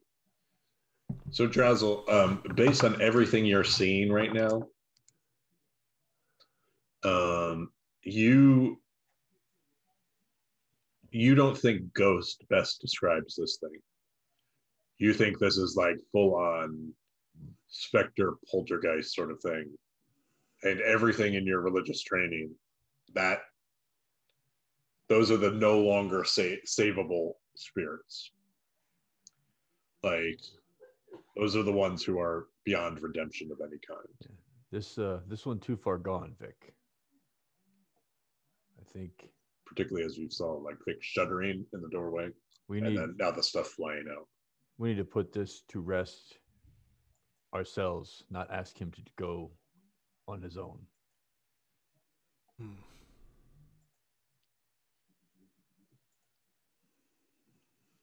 With that, I guess I'll just use a bonus action. I'll say, Drazel, you're trained in this. We're gonna need your help, your expertise. Maybe there's something that you know as to how to put these things to rest. I'll give him a bardic inspiration. We don't have ghosts. We eat our dead.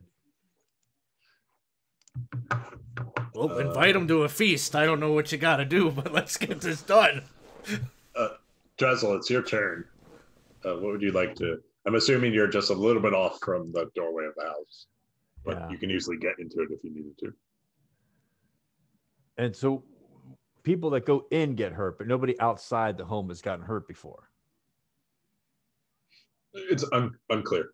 Okay. Unclear to you. It sounds like this was a menace to people in the neighborhood, no matter what. How big is the interior space of the that I can see? Maybe like 30 feet or so. All right. I was going to take a chance and cast Fairy Fire into that space Okay. to see if I could maybe let him up. Okay. Zook, DC dexterity. You clumsy ghost. Oh yeah, perfect. All right. So you see Vazook's form, and it just is. Did they give you a Vazook? Step 1 in ghost fight. Find ghost. Yeah. It is a like this ethereal, like very wispy shape with just bright red eyes, and the whatever color you picked for your fairy fires, and just like really for whatever reason, it seems like the fairy fire is wrapped around the eyes, and it just looks with anger and sort of the very angry brow at you. But now you can see it, and Vic, it is literally right next to you. Jason.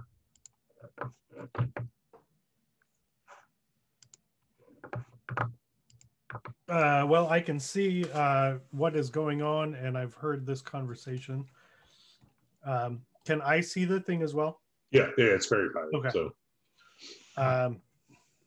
well, then I'm going to draw the magic short sword and close in behind it.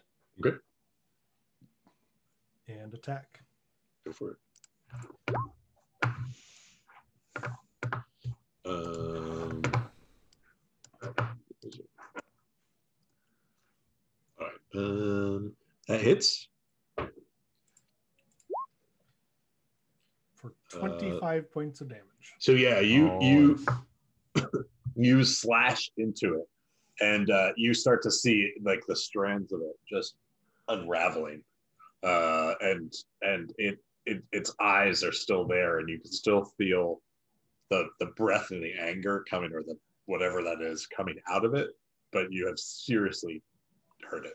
Then I will bonus action disengage and back away. Okay. Adolphix.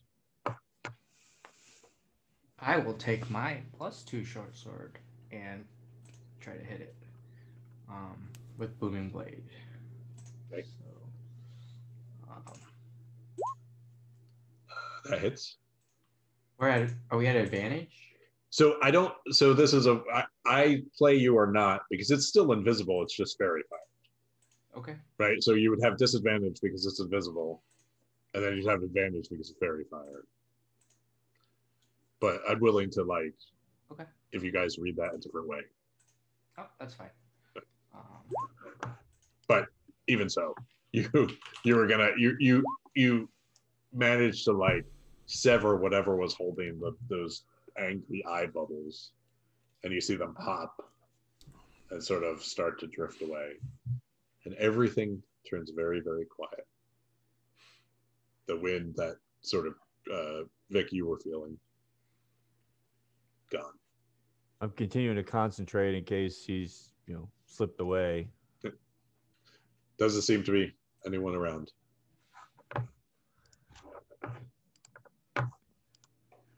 Well, poor Vazook, I hope your soul finds rest in the life after the life after life. Maybe there is something in house now we could bury.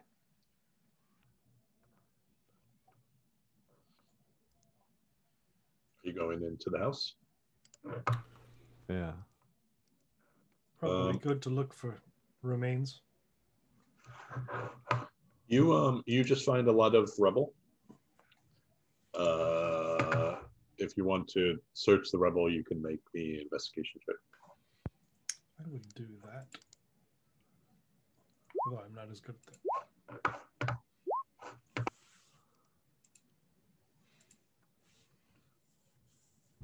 So you look around a fair bit. You don't, unfortunately, you don't find any remains. Like, and the stuff, like, there hasn't been anyone in here since probably 3 centuries, right? So any wood it's pulverized the minute you pick it up, like it just falls to dust. And unfortunately, you just don't see any remains. But based on the story you heard, upon finding his family dead, he left this place and went out and got himself killed. So it would make sense if the remains were not here.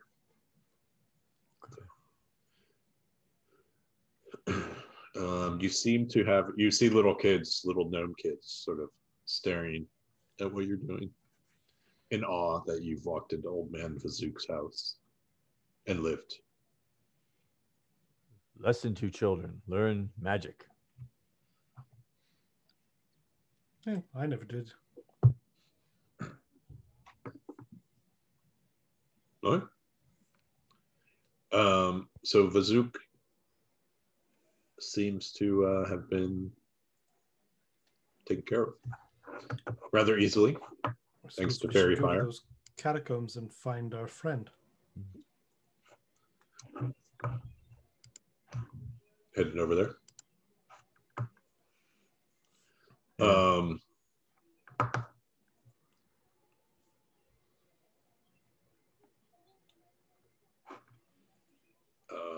Okay. So Jadger is incredibly thankful that you did that. When you come back, you see, hold on 1 second, I just need to find where this is at. So when you go down into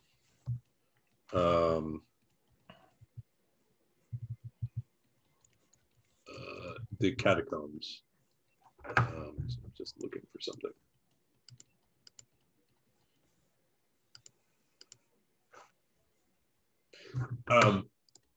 As you start to walk down into the catacombs, you can hear actually the sound.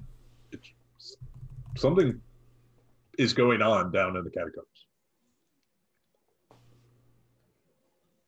Like, you hear metal on metal, you hear grunts.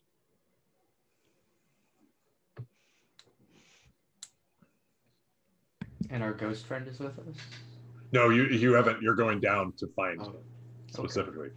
But you do hear, like, there seems to be activity going on down here. Do you guys continue? Yeah, I mean, we're not surprised that there's activity in the catacombs, are we? A little bit. Like, you wouldn't have thought. You're really not sure what it, like, it's not a place that people go. Maybe it's a ghost party. So It's a dead man's party. it's a ghost speakeasy. Mm-hmm. No one needs to sleep. All right. You guys That's had pretty that. cool. Yeah. Let's go. So you go down, and as you get closer, and the catacombs are like, it was clear they were built in parts. So, like, they buried some dead, they realized they had no more space, so then they dug into a different area, and so it sort of branches out. But it's pretty easy based on the sound just to follow where you'd go. And as you get closer and closer, you can see one section in the back is lit, and you hear the distinct sound of sword fighting going on down there. The show has started. I might slip into the shadows. Are the rest of you approaching? I think our guy that we're coming to meet is a protector. So he's either practicing or he's defending. So I think maybe it's good we all try to slip in quietly. Okay. So you are approaching, but you're doing it stealthily. That's what I'm hearing. Yes. Okay. So as you sort of turn a corner, you see there are not ghosts. There are young Swiftniblin practicing with swords under the tutelage of Jedgar. And you see him sort of observing with his ghostly arms crossed. And it's very obvious that amongst the gnome youth, there is like the semi-superstar one that he's watching with a close eye. But eventually it seems like it's a training session of kinds. Drazzle, not Drazzle, Dolphix. I'm Dolphix. Scott's Drazzle. Unless you've been possessed. I'm Unless I've Ethan. been possessed. He's Scott. Yes. Pogo, Dolphix- you are not Ethan. Little D, you Just know. gonna make this harder. This is why we do introductions at the beginning. I gotta tell myself, I am Ethan. Dolphix is gonna hold a hand up to the rest of his companions, just to like hang back a bit. But like Dolphix is really into this. Like this is bringing back memories of when he was training the youth of the noble family that he was employed with. Okay. I think he has a good enough eye that he also spots the star pupil right away. I think he kind of watches for a bit, and then when he notices like something isn't a good enough technique, he might just step in.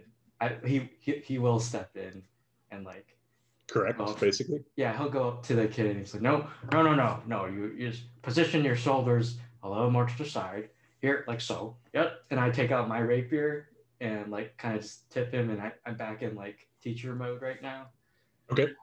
And then I'll do like a little drill with him too. Jedgar is incredibly excited, and he calls the other students around and he says, we have a guest instructor today, and he has you and his star pupil, who is goes by the name of Trask, I believe. You and Trask are sort of like not fighting but demonstrating, right? Like, and you can help them demonstrate, and all the rest of the pupils have sort of sat in a circle around with their short swords on their laps as they sit, as you watch. And Jedgar is incredibly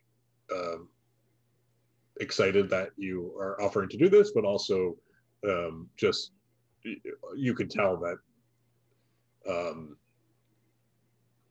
I mean, it's painfully obvious to you all that he seems to be trying to reestablish his defense force. It's like, having an impact on him emotionally here, I'm sure. Yeah, like it means, yeah, and so any help he can get to defend the city, like that's his. Okay. Yeah. One track ghost mind. Okay. So and then I guess as that's going on, if Jedgar has like input and stuff, as we're demonstrating these skills, Drazzle notices. I keep saying Drazzle now. Why? You want to be me? I want to be him now. Next, you're going to be bringing up lunch in every conversation. Yeah. That's the next week I'll take. Next week I will assume the persona of Jason. Just you wait. It's a different demon lord, one who wipes your identity. Yep. Dolphix looks over at Jedgar and says, perhaps the instructor would like to demonstrate. And Dolphix kind of like switches his rapier to give it to the ghost. Of course, the ghost cannot wield, so he kind of Dolphix is like raising his eyebrow, as in like with a smile. Are you doing it to embarrass him, or are you doing it to joke with him? Like what's the intention is he is offering Jedgar to possess Dolphix's body in order to demonstrate techniques, in order to interact with the students. Basically. Let me see what Jedgar actually is to see. Jedgar is a demon. Jedgar is Duplex. Oh, gotcha. Our campaign has come to an end, guys. So hell no, I'm running. So you do. I would say you do see like. I think Jedgar probably doesn't possess you. Jedgar actually, you feel your sword suddenly lighten, and Jedgar disappears, and Jedgar is able to basically like possess the sword, and the sword starts to dance. And you can hear Jedgar's voice still, and it's a bit unusual as he goes to practice fight with his pupil. And you can hear him say, like, he starts talking about like one of the hardest forms of combat is when you can't see your opponent, and so you can't anticipate, you can't see the subtle actions and how they're about to move or the feints they're going to make and things like that. And so all you have to do is concentrate on the sound of their weapon and use other senses than you normally do. And you are nowhere near as good as you or Jedgar, but you are aware that this pupil is actually pretty decent.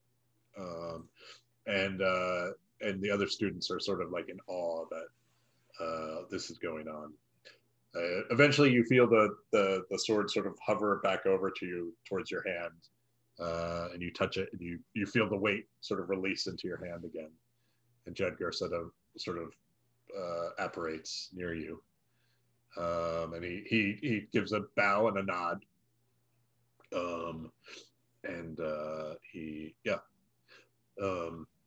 lesson sort of naturally concludes at that point. So he welcomes. He sees the other three of you, sort of. And he welcomes the three of you, and he says, I didn't expect to see you so soon, so thank you. Were you able to handle poor Tosek? I can't remember his name now. Sorry. Vazuk. Vazuk. He was too far gone. We put his spirit to rest. He said, I feared it's probably a few hundred years too late for him. So thank you. I appreciate that. And he says, and thank you, Dulfix, for your help. I've not told the Diggermatics that I've done this yet. I plan to train some of them and then show their effectiveness, sort of, rather than to propose it and get denied. I don't think the Diggermatics understand how useful they could be. They rely too much on the guards of the city. So I'd appreciate if the group of you keep this a little bit secret until we're ready to do this. Marsh. Yeah. I think it is valuable for anyone of any age to be able to defend themselves. He says absolutely.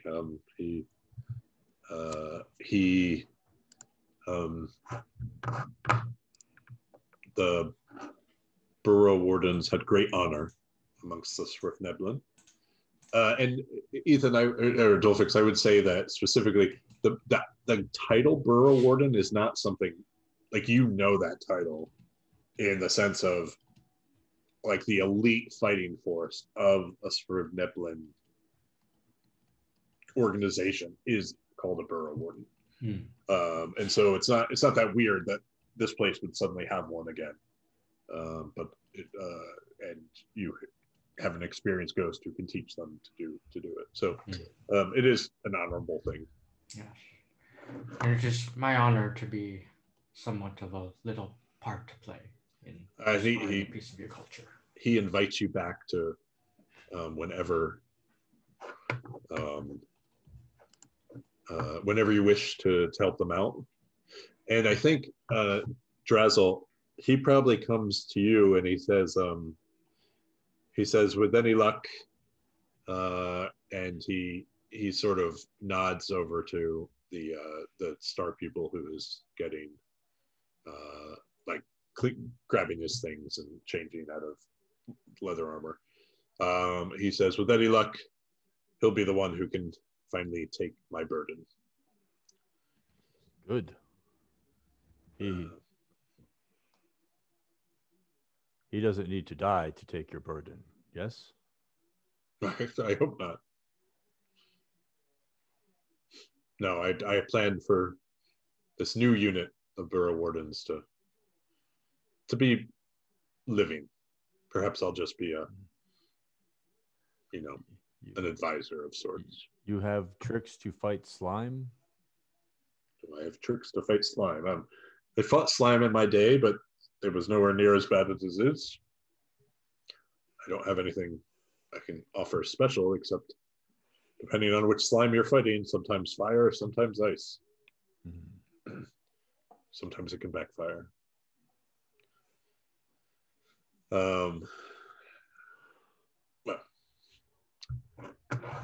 He sort of floats over and talks to the students. Like your every sense is he's a pretty good teacher, and so and you hear him giving advice to students as he floats around. So, is there anything else? Are there things you'd like to accomplish? I sort of set next day noon, but just as a sort of placeholder. He will gladly ask you to do other tasks. Other people in town will gladly ask you to do other tasks. So it's really up to you what you would like to do. If you'd like to lay low over the next period. We didn't. Do we have anything else that he wanted us to do specifically? He has one other, like he has not asked you, or I have not mentioned that he's asked you yet. But if you do sort of inquire, he seems like a good source of information. Like if he knows there's a problem at, if nothing else, that tells us maybe don't go there. Yeah, or if we find ourselves next to it, watch out. So he does say there is an interment that needs to happen of one of the ghosts, and that interment, the bones are in Rockblight. So you have the Warrens, which is where the were-rats are. That's to the northwest. So the northeast is all the slimes.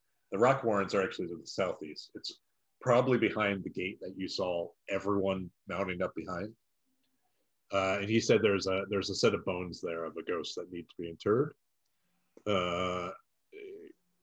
He understands other things are going on, and so that might not be your priority. But he says of course, if you have the interest, he would appreciate it. If we find ourselves there, I think there's something we could do, but I don't know how far that is and how much time we have between this and our big meeting. It's it's like I said, it's over in that area that is you saw the Badgers and the big group of guys. It's still the night before, right? Yeah, and it's not even night. Like it's like okay. It's late afternoon, early evening at most. I'm feeling pretty effective. I think we could go solve a second thing, help our new friend. Huh? Yeah, if we got time to kill. So I'll move you over there so you can see. There are a couple gates that lead into this area. There's this one where you saw all the groups. And then there's two smaller ones down here. If you can see where I'm pointing. Let me just tell you what's in 11. Oh, this is down in the southeast is all the metal workers. So like as you go in there, you can feel the heat rising from the forges, but you also just hear clanging, and so people call this the Hall of Clatter because of that. And there's two gates that lead to the area to the east. You are warned as you talk to some of the guards about what's back there. You are warned. Just find this.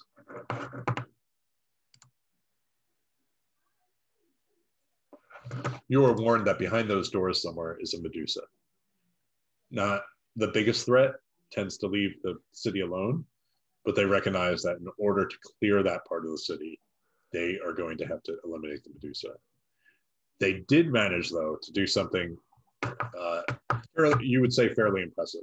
This is the area of the city they plan to inhabit next, like that they plan to move into. So the Medusa is sort of the big obstacle to that. They did manage to at least collapse all the hallways leading into the area to the slime. Slimes go through the avalanche, but it's some form of protection. That it's not, unlike the were rats, which are wide open to the slime. This area actually is a little bit protected from the big group of slime, and so that's where the bones could be. Like that's where Jedgar leaves the bones are to be interred, and he gives you a rough description of the house that the individual was living in, so that you can find it. Okay. Where would you guys like? Which of those doors would you like to pass through? Kind of feeling like the Medusa might not be a afternoon delight. Yes, but I believe we could take a Medusa on. Don't you think, Drazzle? I know about Medusa. Well, even so, I think we should select a door that is closest to our destination.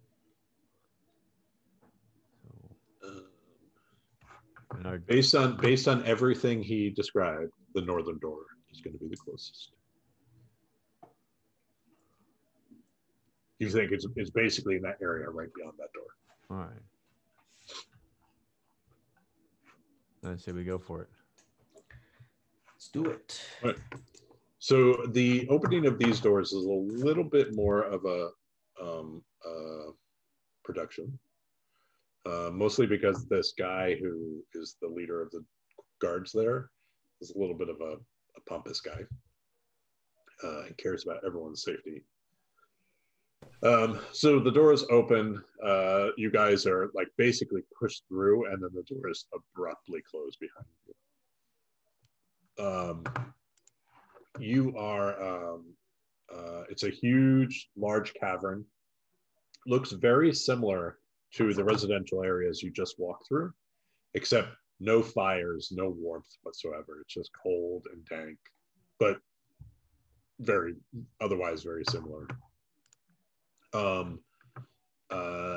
Echoes, all your steps echo everywhere. And you can hear the sound of a waterfall somewhere in the distance. And the air is cold and moist.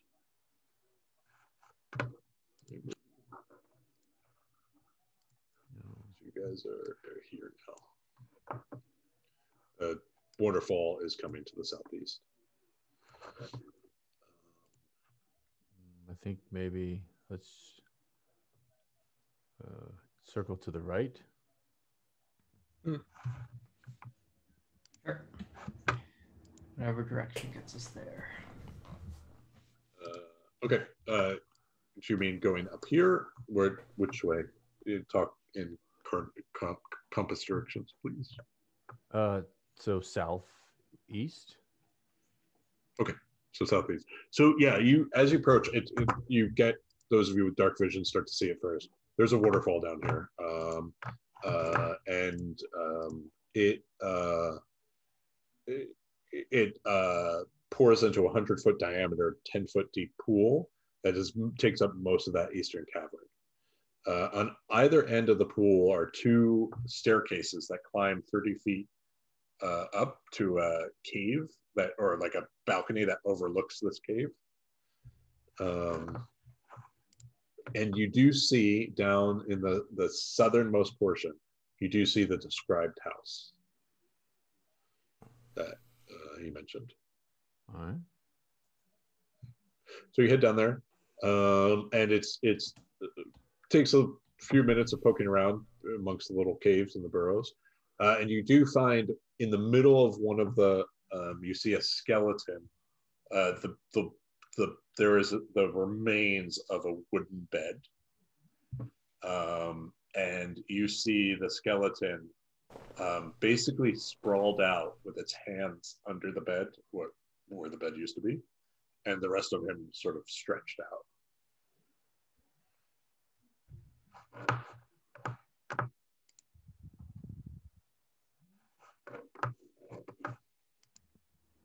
We're supposed to intern them. So you're gonna they need to be brought back to the catacombs if that was. Yeah. Gotcha. So you're just gonna collect them and bring them back. Yep. That seems easy enough. All right. So you grab them, grab the bones. You do the best you can, and you throw them in a bag. Can I kind of check the room, see if there's anything else in there? You can make me a perception check or investigation.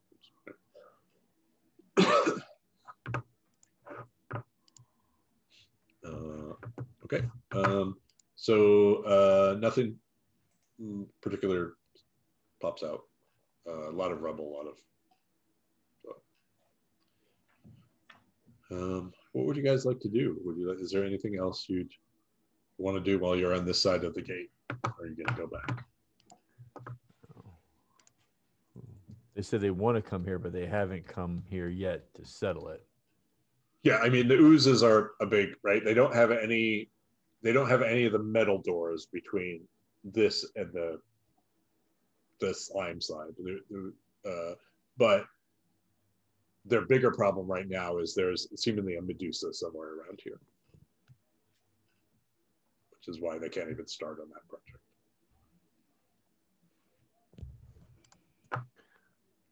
We could.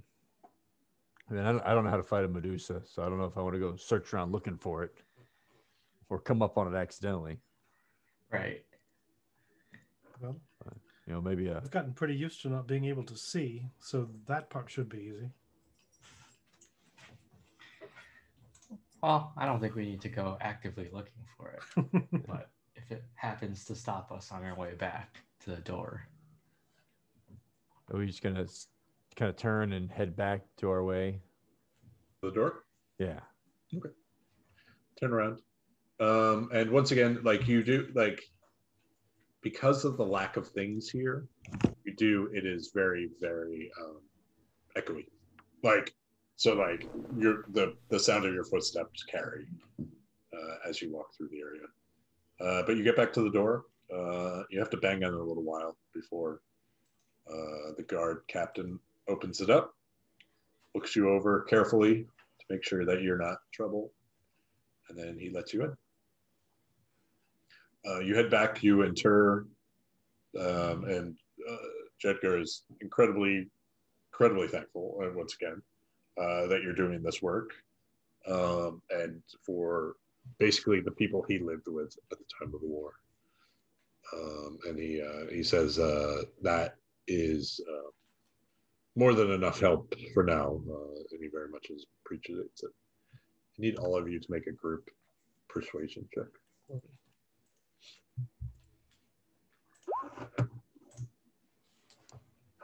Man, I'm not rolling great. Well, that's double your last one.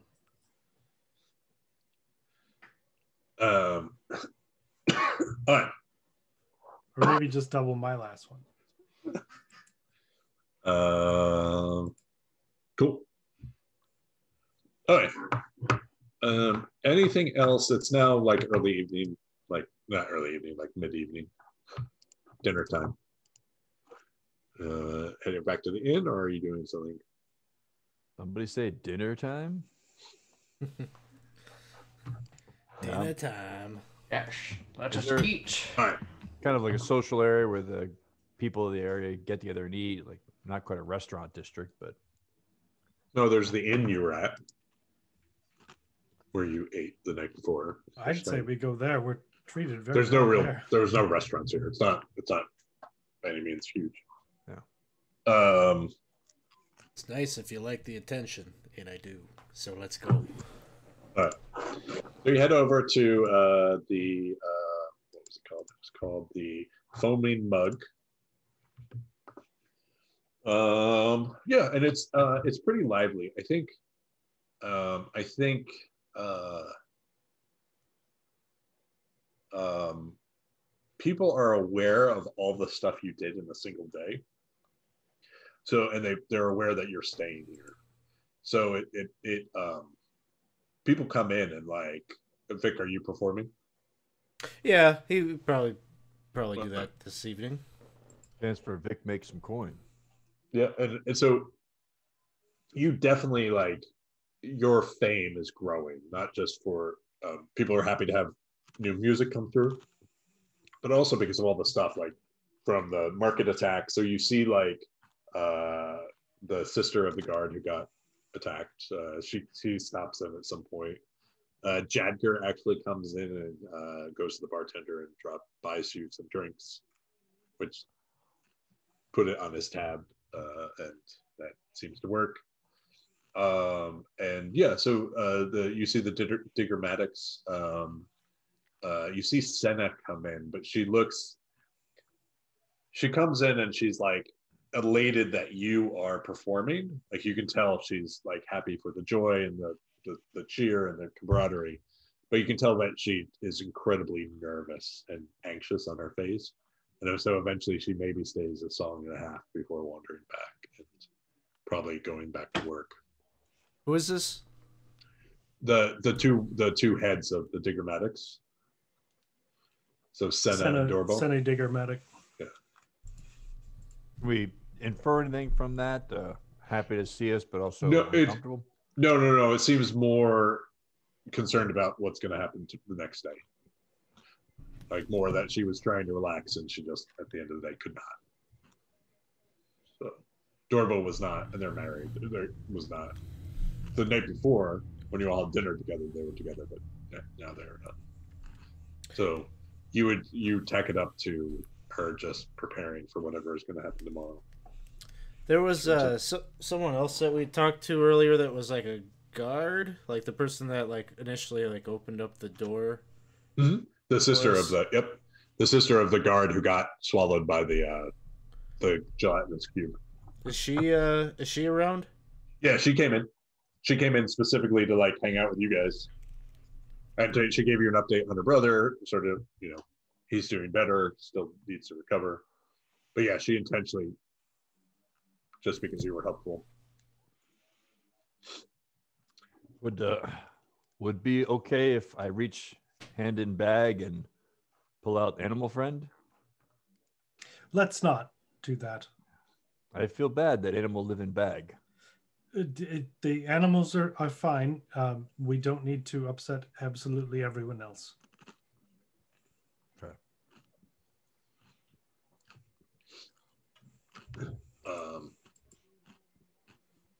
Was there, Alex, was there something, or Vic, was there something that you specifically wanted to? Yeah, at some point, maybe like in between performances, I might go strike up a conversation with her and, say, whew, you were right about those tunnels. Feels like one of the longest days I've had in a while, and that's saying something because we've been down here in the Underdark seeing all this crazy stuff. How was the rest of your shift? Did you see anything unusual? She said, no, it was more of the same. We had a small ooze come in through the collapsed tunnel, but easy taken care of. It wasn't like what you had to take care of, just some fire, and we were able to burn it off. We got word that you guys are bringing in some of the were-rats tomorrow. Yeah, we think there might be an opportunity there. Mutual self-interest in dealing with this ooze problem. I hope you know what you're doing. Well, how do you feel about that?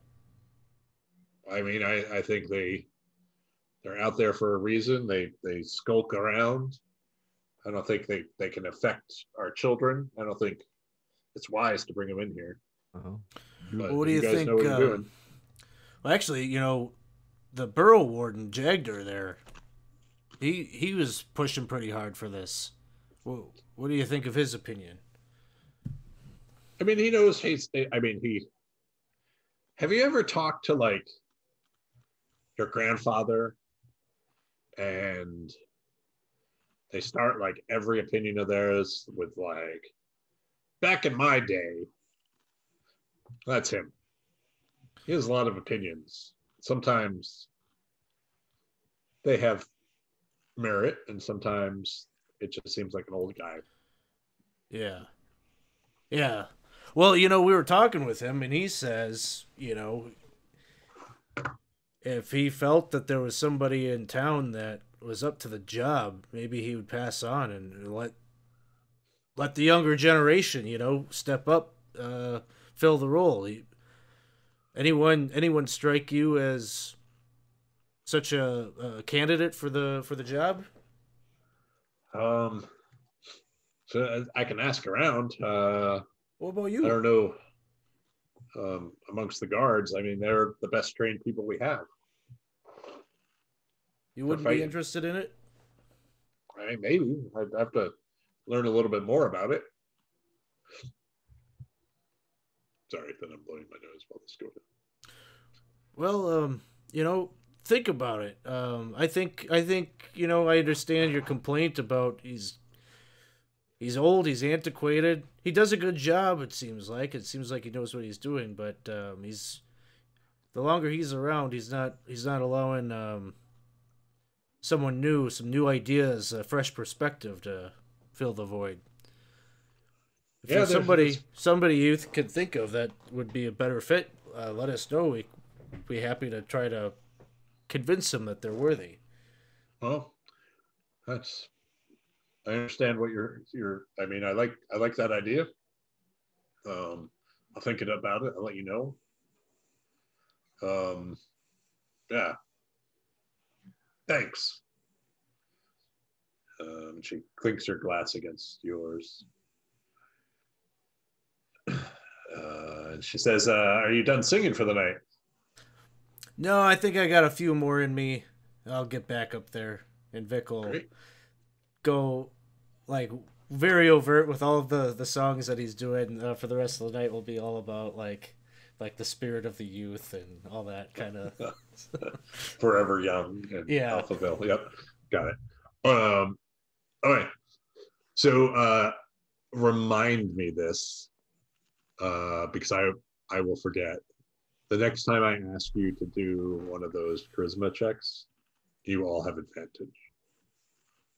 Just, I will take a note here, but if someone can help me remind me of that note. Okay. So if there's nothing else to do tonight, what we'll do is we'll take a long rest. And we will, dawn breaks, and I think probably because this is your second night in like a relatively safe place, like you all sleep much better than you thought you were going to, and I think you all sort of just slept in a little bit, and so you wake up to the smell of the owner of the foaming mug,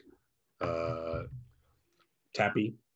Tappy is has cooked up, like you could smell cooking and good cooking coming from the kitchen. You wander down there and he has a huge spread. What seems to be like the most like a lot of food for the few of you. And he seems in particularly good spirits, and he eventually lets on. He's like, "Last night was one of my best nights in years. Thank you guys. You guys are bringing in the business for me."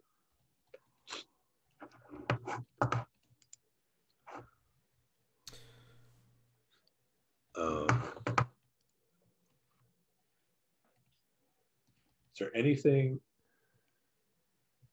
you guys want to do before this meeting in particular?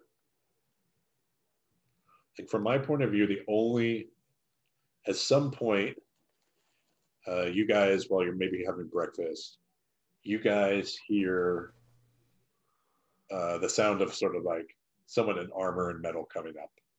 And you see one of the guards enter, a little breathless. And they come up to you and say, Derva, she sent me here. And he catches his breath and he says, one of the scouts, they saw up in the tunnels near the slimes, they saw a Svirfneblin like us, but he was out there. He was crazy. Like he was walking around with the slimes. Like we don't know who he is. He's the Pudding King. I don't know what that means. That's why you meet with insanity. rat people. The rat people say they know Pudding King. Well, she just wanted me to let you know that there's someone up there, and you asked her if she heard anything. And he runs off.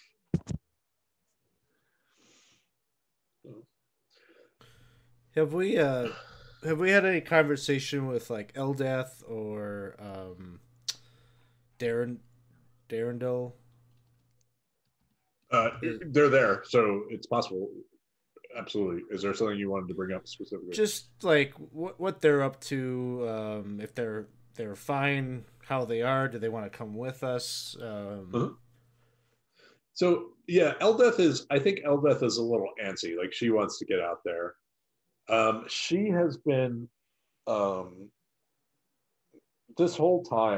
she's been sort of like in this babysitter role for Stool for a while, and then taking care of people. And I think you have seen since Stool left and Darendil's there, she's taken a little bit of that role with him, since he seems to be traumatized by whatever happened in that period he was away from you.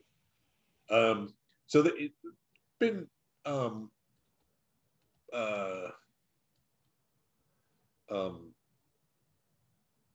sort of latched to him, but I would say at some point she probably takes you two, Dolphix, aside, and she says, so I don't mean to concern you, but nothing Darendil says makes sense. Like, in what way? Is it just nonsense, or is it like brooding omen kind of nonsense? Or is she actually just speaking gibberish? He's speaking words.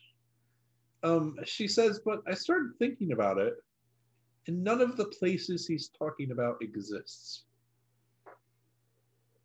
Oh. You got a sample of... Hold on, let me go back a couple chapters. They never existed, or they... Yeah, I took some time to ask around here if anyone's ever heard of these places. And no. So he talked about, let's find them. So he said, where's Daredevil? There we go. So he said he was from the kingdom of Nelrinden name in the High Forest. Those places don't exist. Then he said he's a gold elf. Have you ever heard of a gold elf? I have heard a lot of things, but... Well, yeah. I've heard of gold dwarves. So, I'm Gold not... coin. He said, yeah. Like I said, I don't want to worry you. But the more time I spend with him, the weirder it is. It's not like he's getting weirder. It's just I realize more and more that he seems to be talking nonsense. Well, we're still working on our way to get out of here. I hate to complicate things here with the Snurfneblin by asking one of them to play caretaker. Maybe it is best if you stick with Darendel. At least try to document what he's saying. Excuse me. She says, I don't think anything's wrong. Like, he's still Darendel as we all know him. Like, it's just when you actually listen to the things he's saying, it just doesn't add up. Oh, do you think he's still compliant? Like, if we tell him to hang out here, think he'll stick around? I think so. Maybe it's just delusional. I think she is quick to add that, and she says, I think he believes what he's talking about. Like, I don't think he's lying, but it's nonsense. Yeah, it's just different than the words that he was speaking when we first met him. No, I think the story's been pretty solid. Let's think about nonsense in this situation. We're in an underground world in which demons from another realm are invading and taking control. How much more strange is that than anything he has to say? Is he scratching his head a lot? No, not any. Okay. Like, Not like a real concern. Not like, what's his name? But well, Jason makes a good point. I mean, there's many things that we don't know about this world. I mean, Darendel claims to be a elf prince transformed into a Quagnoth. And he speaks in an archaic style. Perhaps he comes from a different... Well, maybe he's really old. Yes, for all we know. I know talk normal. You don't know places I know. Yeah, I think I'm very smart. Right. I guess it's nothing then. Well, do you need a break from all that? No. I'm not like I'm fine. Like we don't mean to make light of your concern. No. I'm not like it's no problem at all. I just wanted to make you aware that I truly don't believe these places exist. He's been a curious one from the start, but I don't think he's a danger to us. I don't think nothing about him has changed. He's not. I mean, except for being sort of the things he lived through while we were separated from him. Of course. Well, this is good news that you bring it to us. Regardless, any more information you can find would be helpful. I'll keep listening. I mean, if I can somehow prove to you that what he's saying can't possibly be true, I'll do that. Well, I don't know how to prove a negative. Exactly. If you can find a way to prove a negative, please come to me. I think you may have stumbled onto quite the gold mine of a philosophical nature.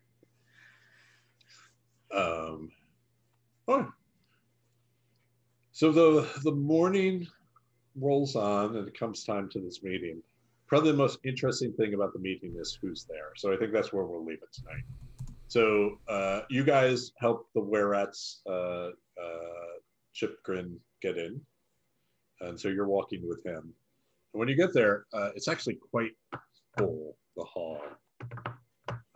There is, let's get to the list.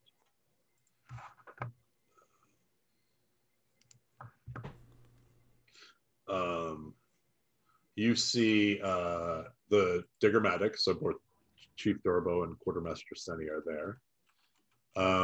You see some individuals representing the Stoneheart Enclave, which is a group who, where is the Stonehearts? They are a group of spellcasters who focus on elemental earth magic.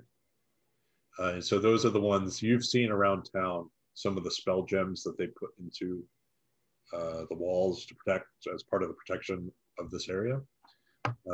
You haven't run into them in town because mostly they're working down in the mines getting those spell gems out of the earth. So you see two people from them. You see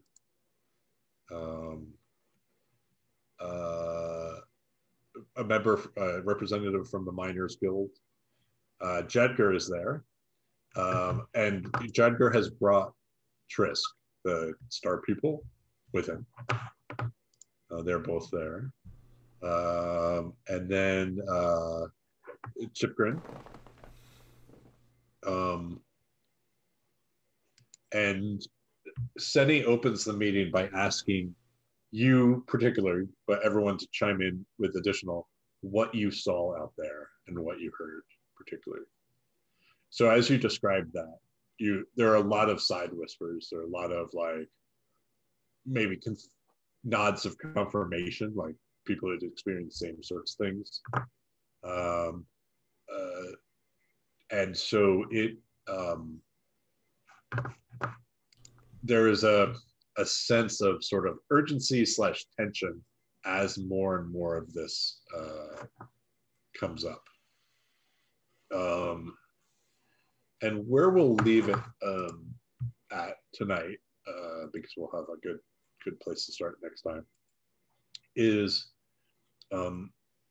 Seni, after you described how many oozes were out there and the fact that there's this Pudding King running around, Seni says, I don't think we have to fight all of them. And I have a few ideas that I'd like to pass by you, how we can use everyone assembled here to fix this. And then she turns to the group of you and she says, but we really need your experience to pull this off. So we hope you would help us. And then she starts to describe her plan, which is where we will start next time and how to carry out this plan. So thanks everyone for joining us. A little bit of once again, trying to get a lot of pieces in place today. So we appreciate you sticking with us. 20 sides to every story. Please, if you haven't already, join our Discord. If you like what you saw and want to get involved with us, our Patreon group offers a ton of options and benefits, so please do that. We have a bunch of fun stuff coming up tomorrow night. As Alex mentioned, we have trivia starting at 8 p.m. Central Time. On Saturday, right? It's tomorrow, right? Tomorrow night. It is tomorrow. Okay. Yeah, Yep. tomorrow night. Yeah. And so great time. Everyone's invited. Please join us. Great prizes and bragging rights. Saturday morning, I'll be back playing Oracle of War, the Adventurers League Eberron campaign with a group of people. And then Saturday evening, DM Dave is doing Kingmaker, the 5e. No Kingmaker this week, unfortunately. Okay. And there's no Cthulhu. Call of Cthulhu either. So it's going to be a little bit of things will probably be in those sessions. We just don't have anything planned at the moment. And then our whole week starts over next week. So thanks for joining us, and we will see you. We will be back next week. So this same time. So we'll see you then. Thanks Corey. Thank you. Thanks.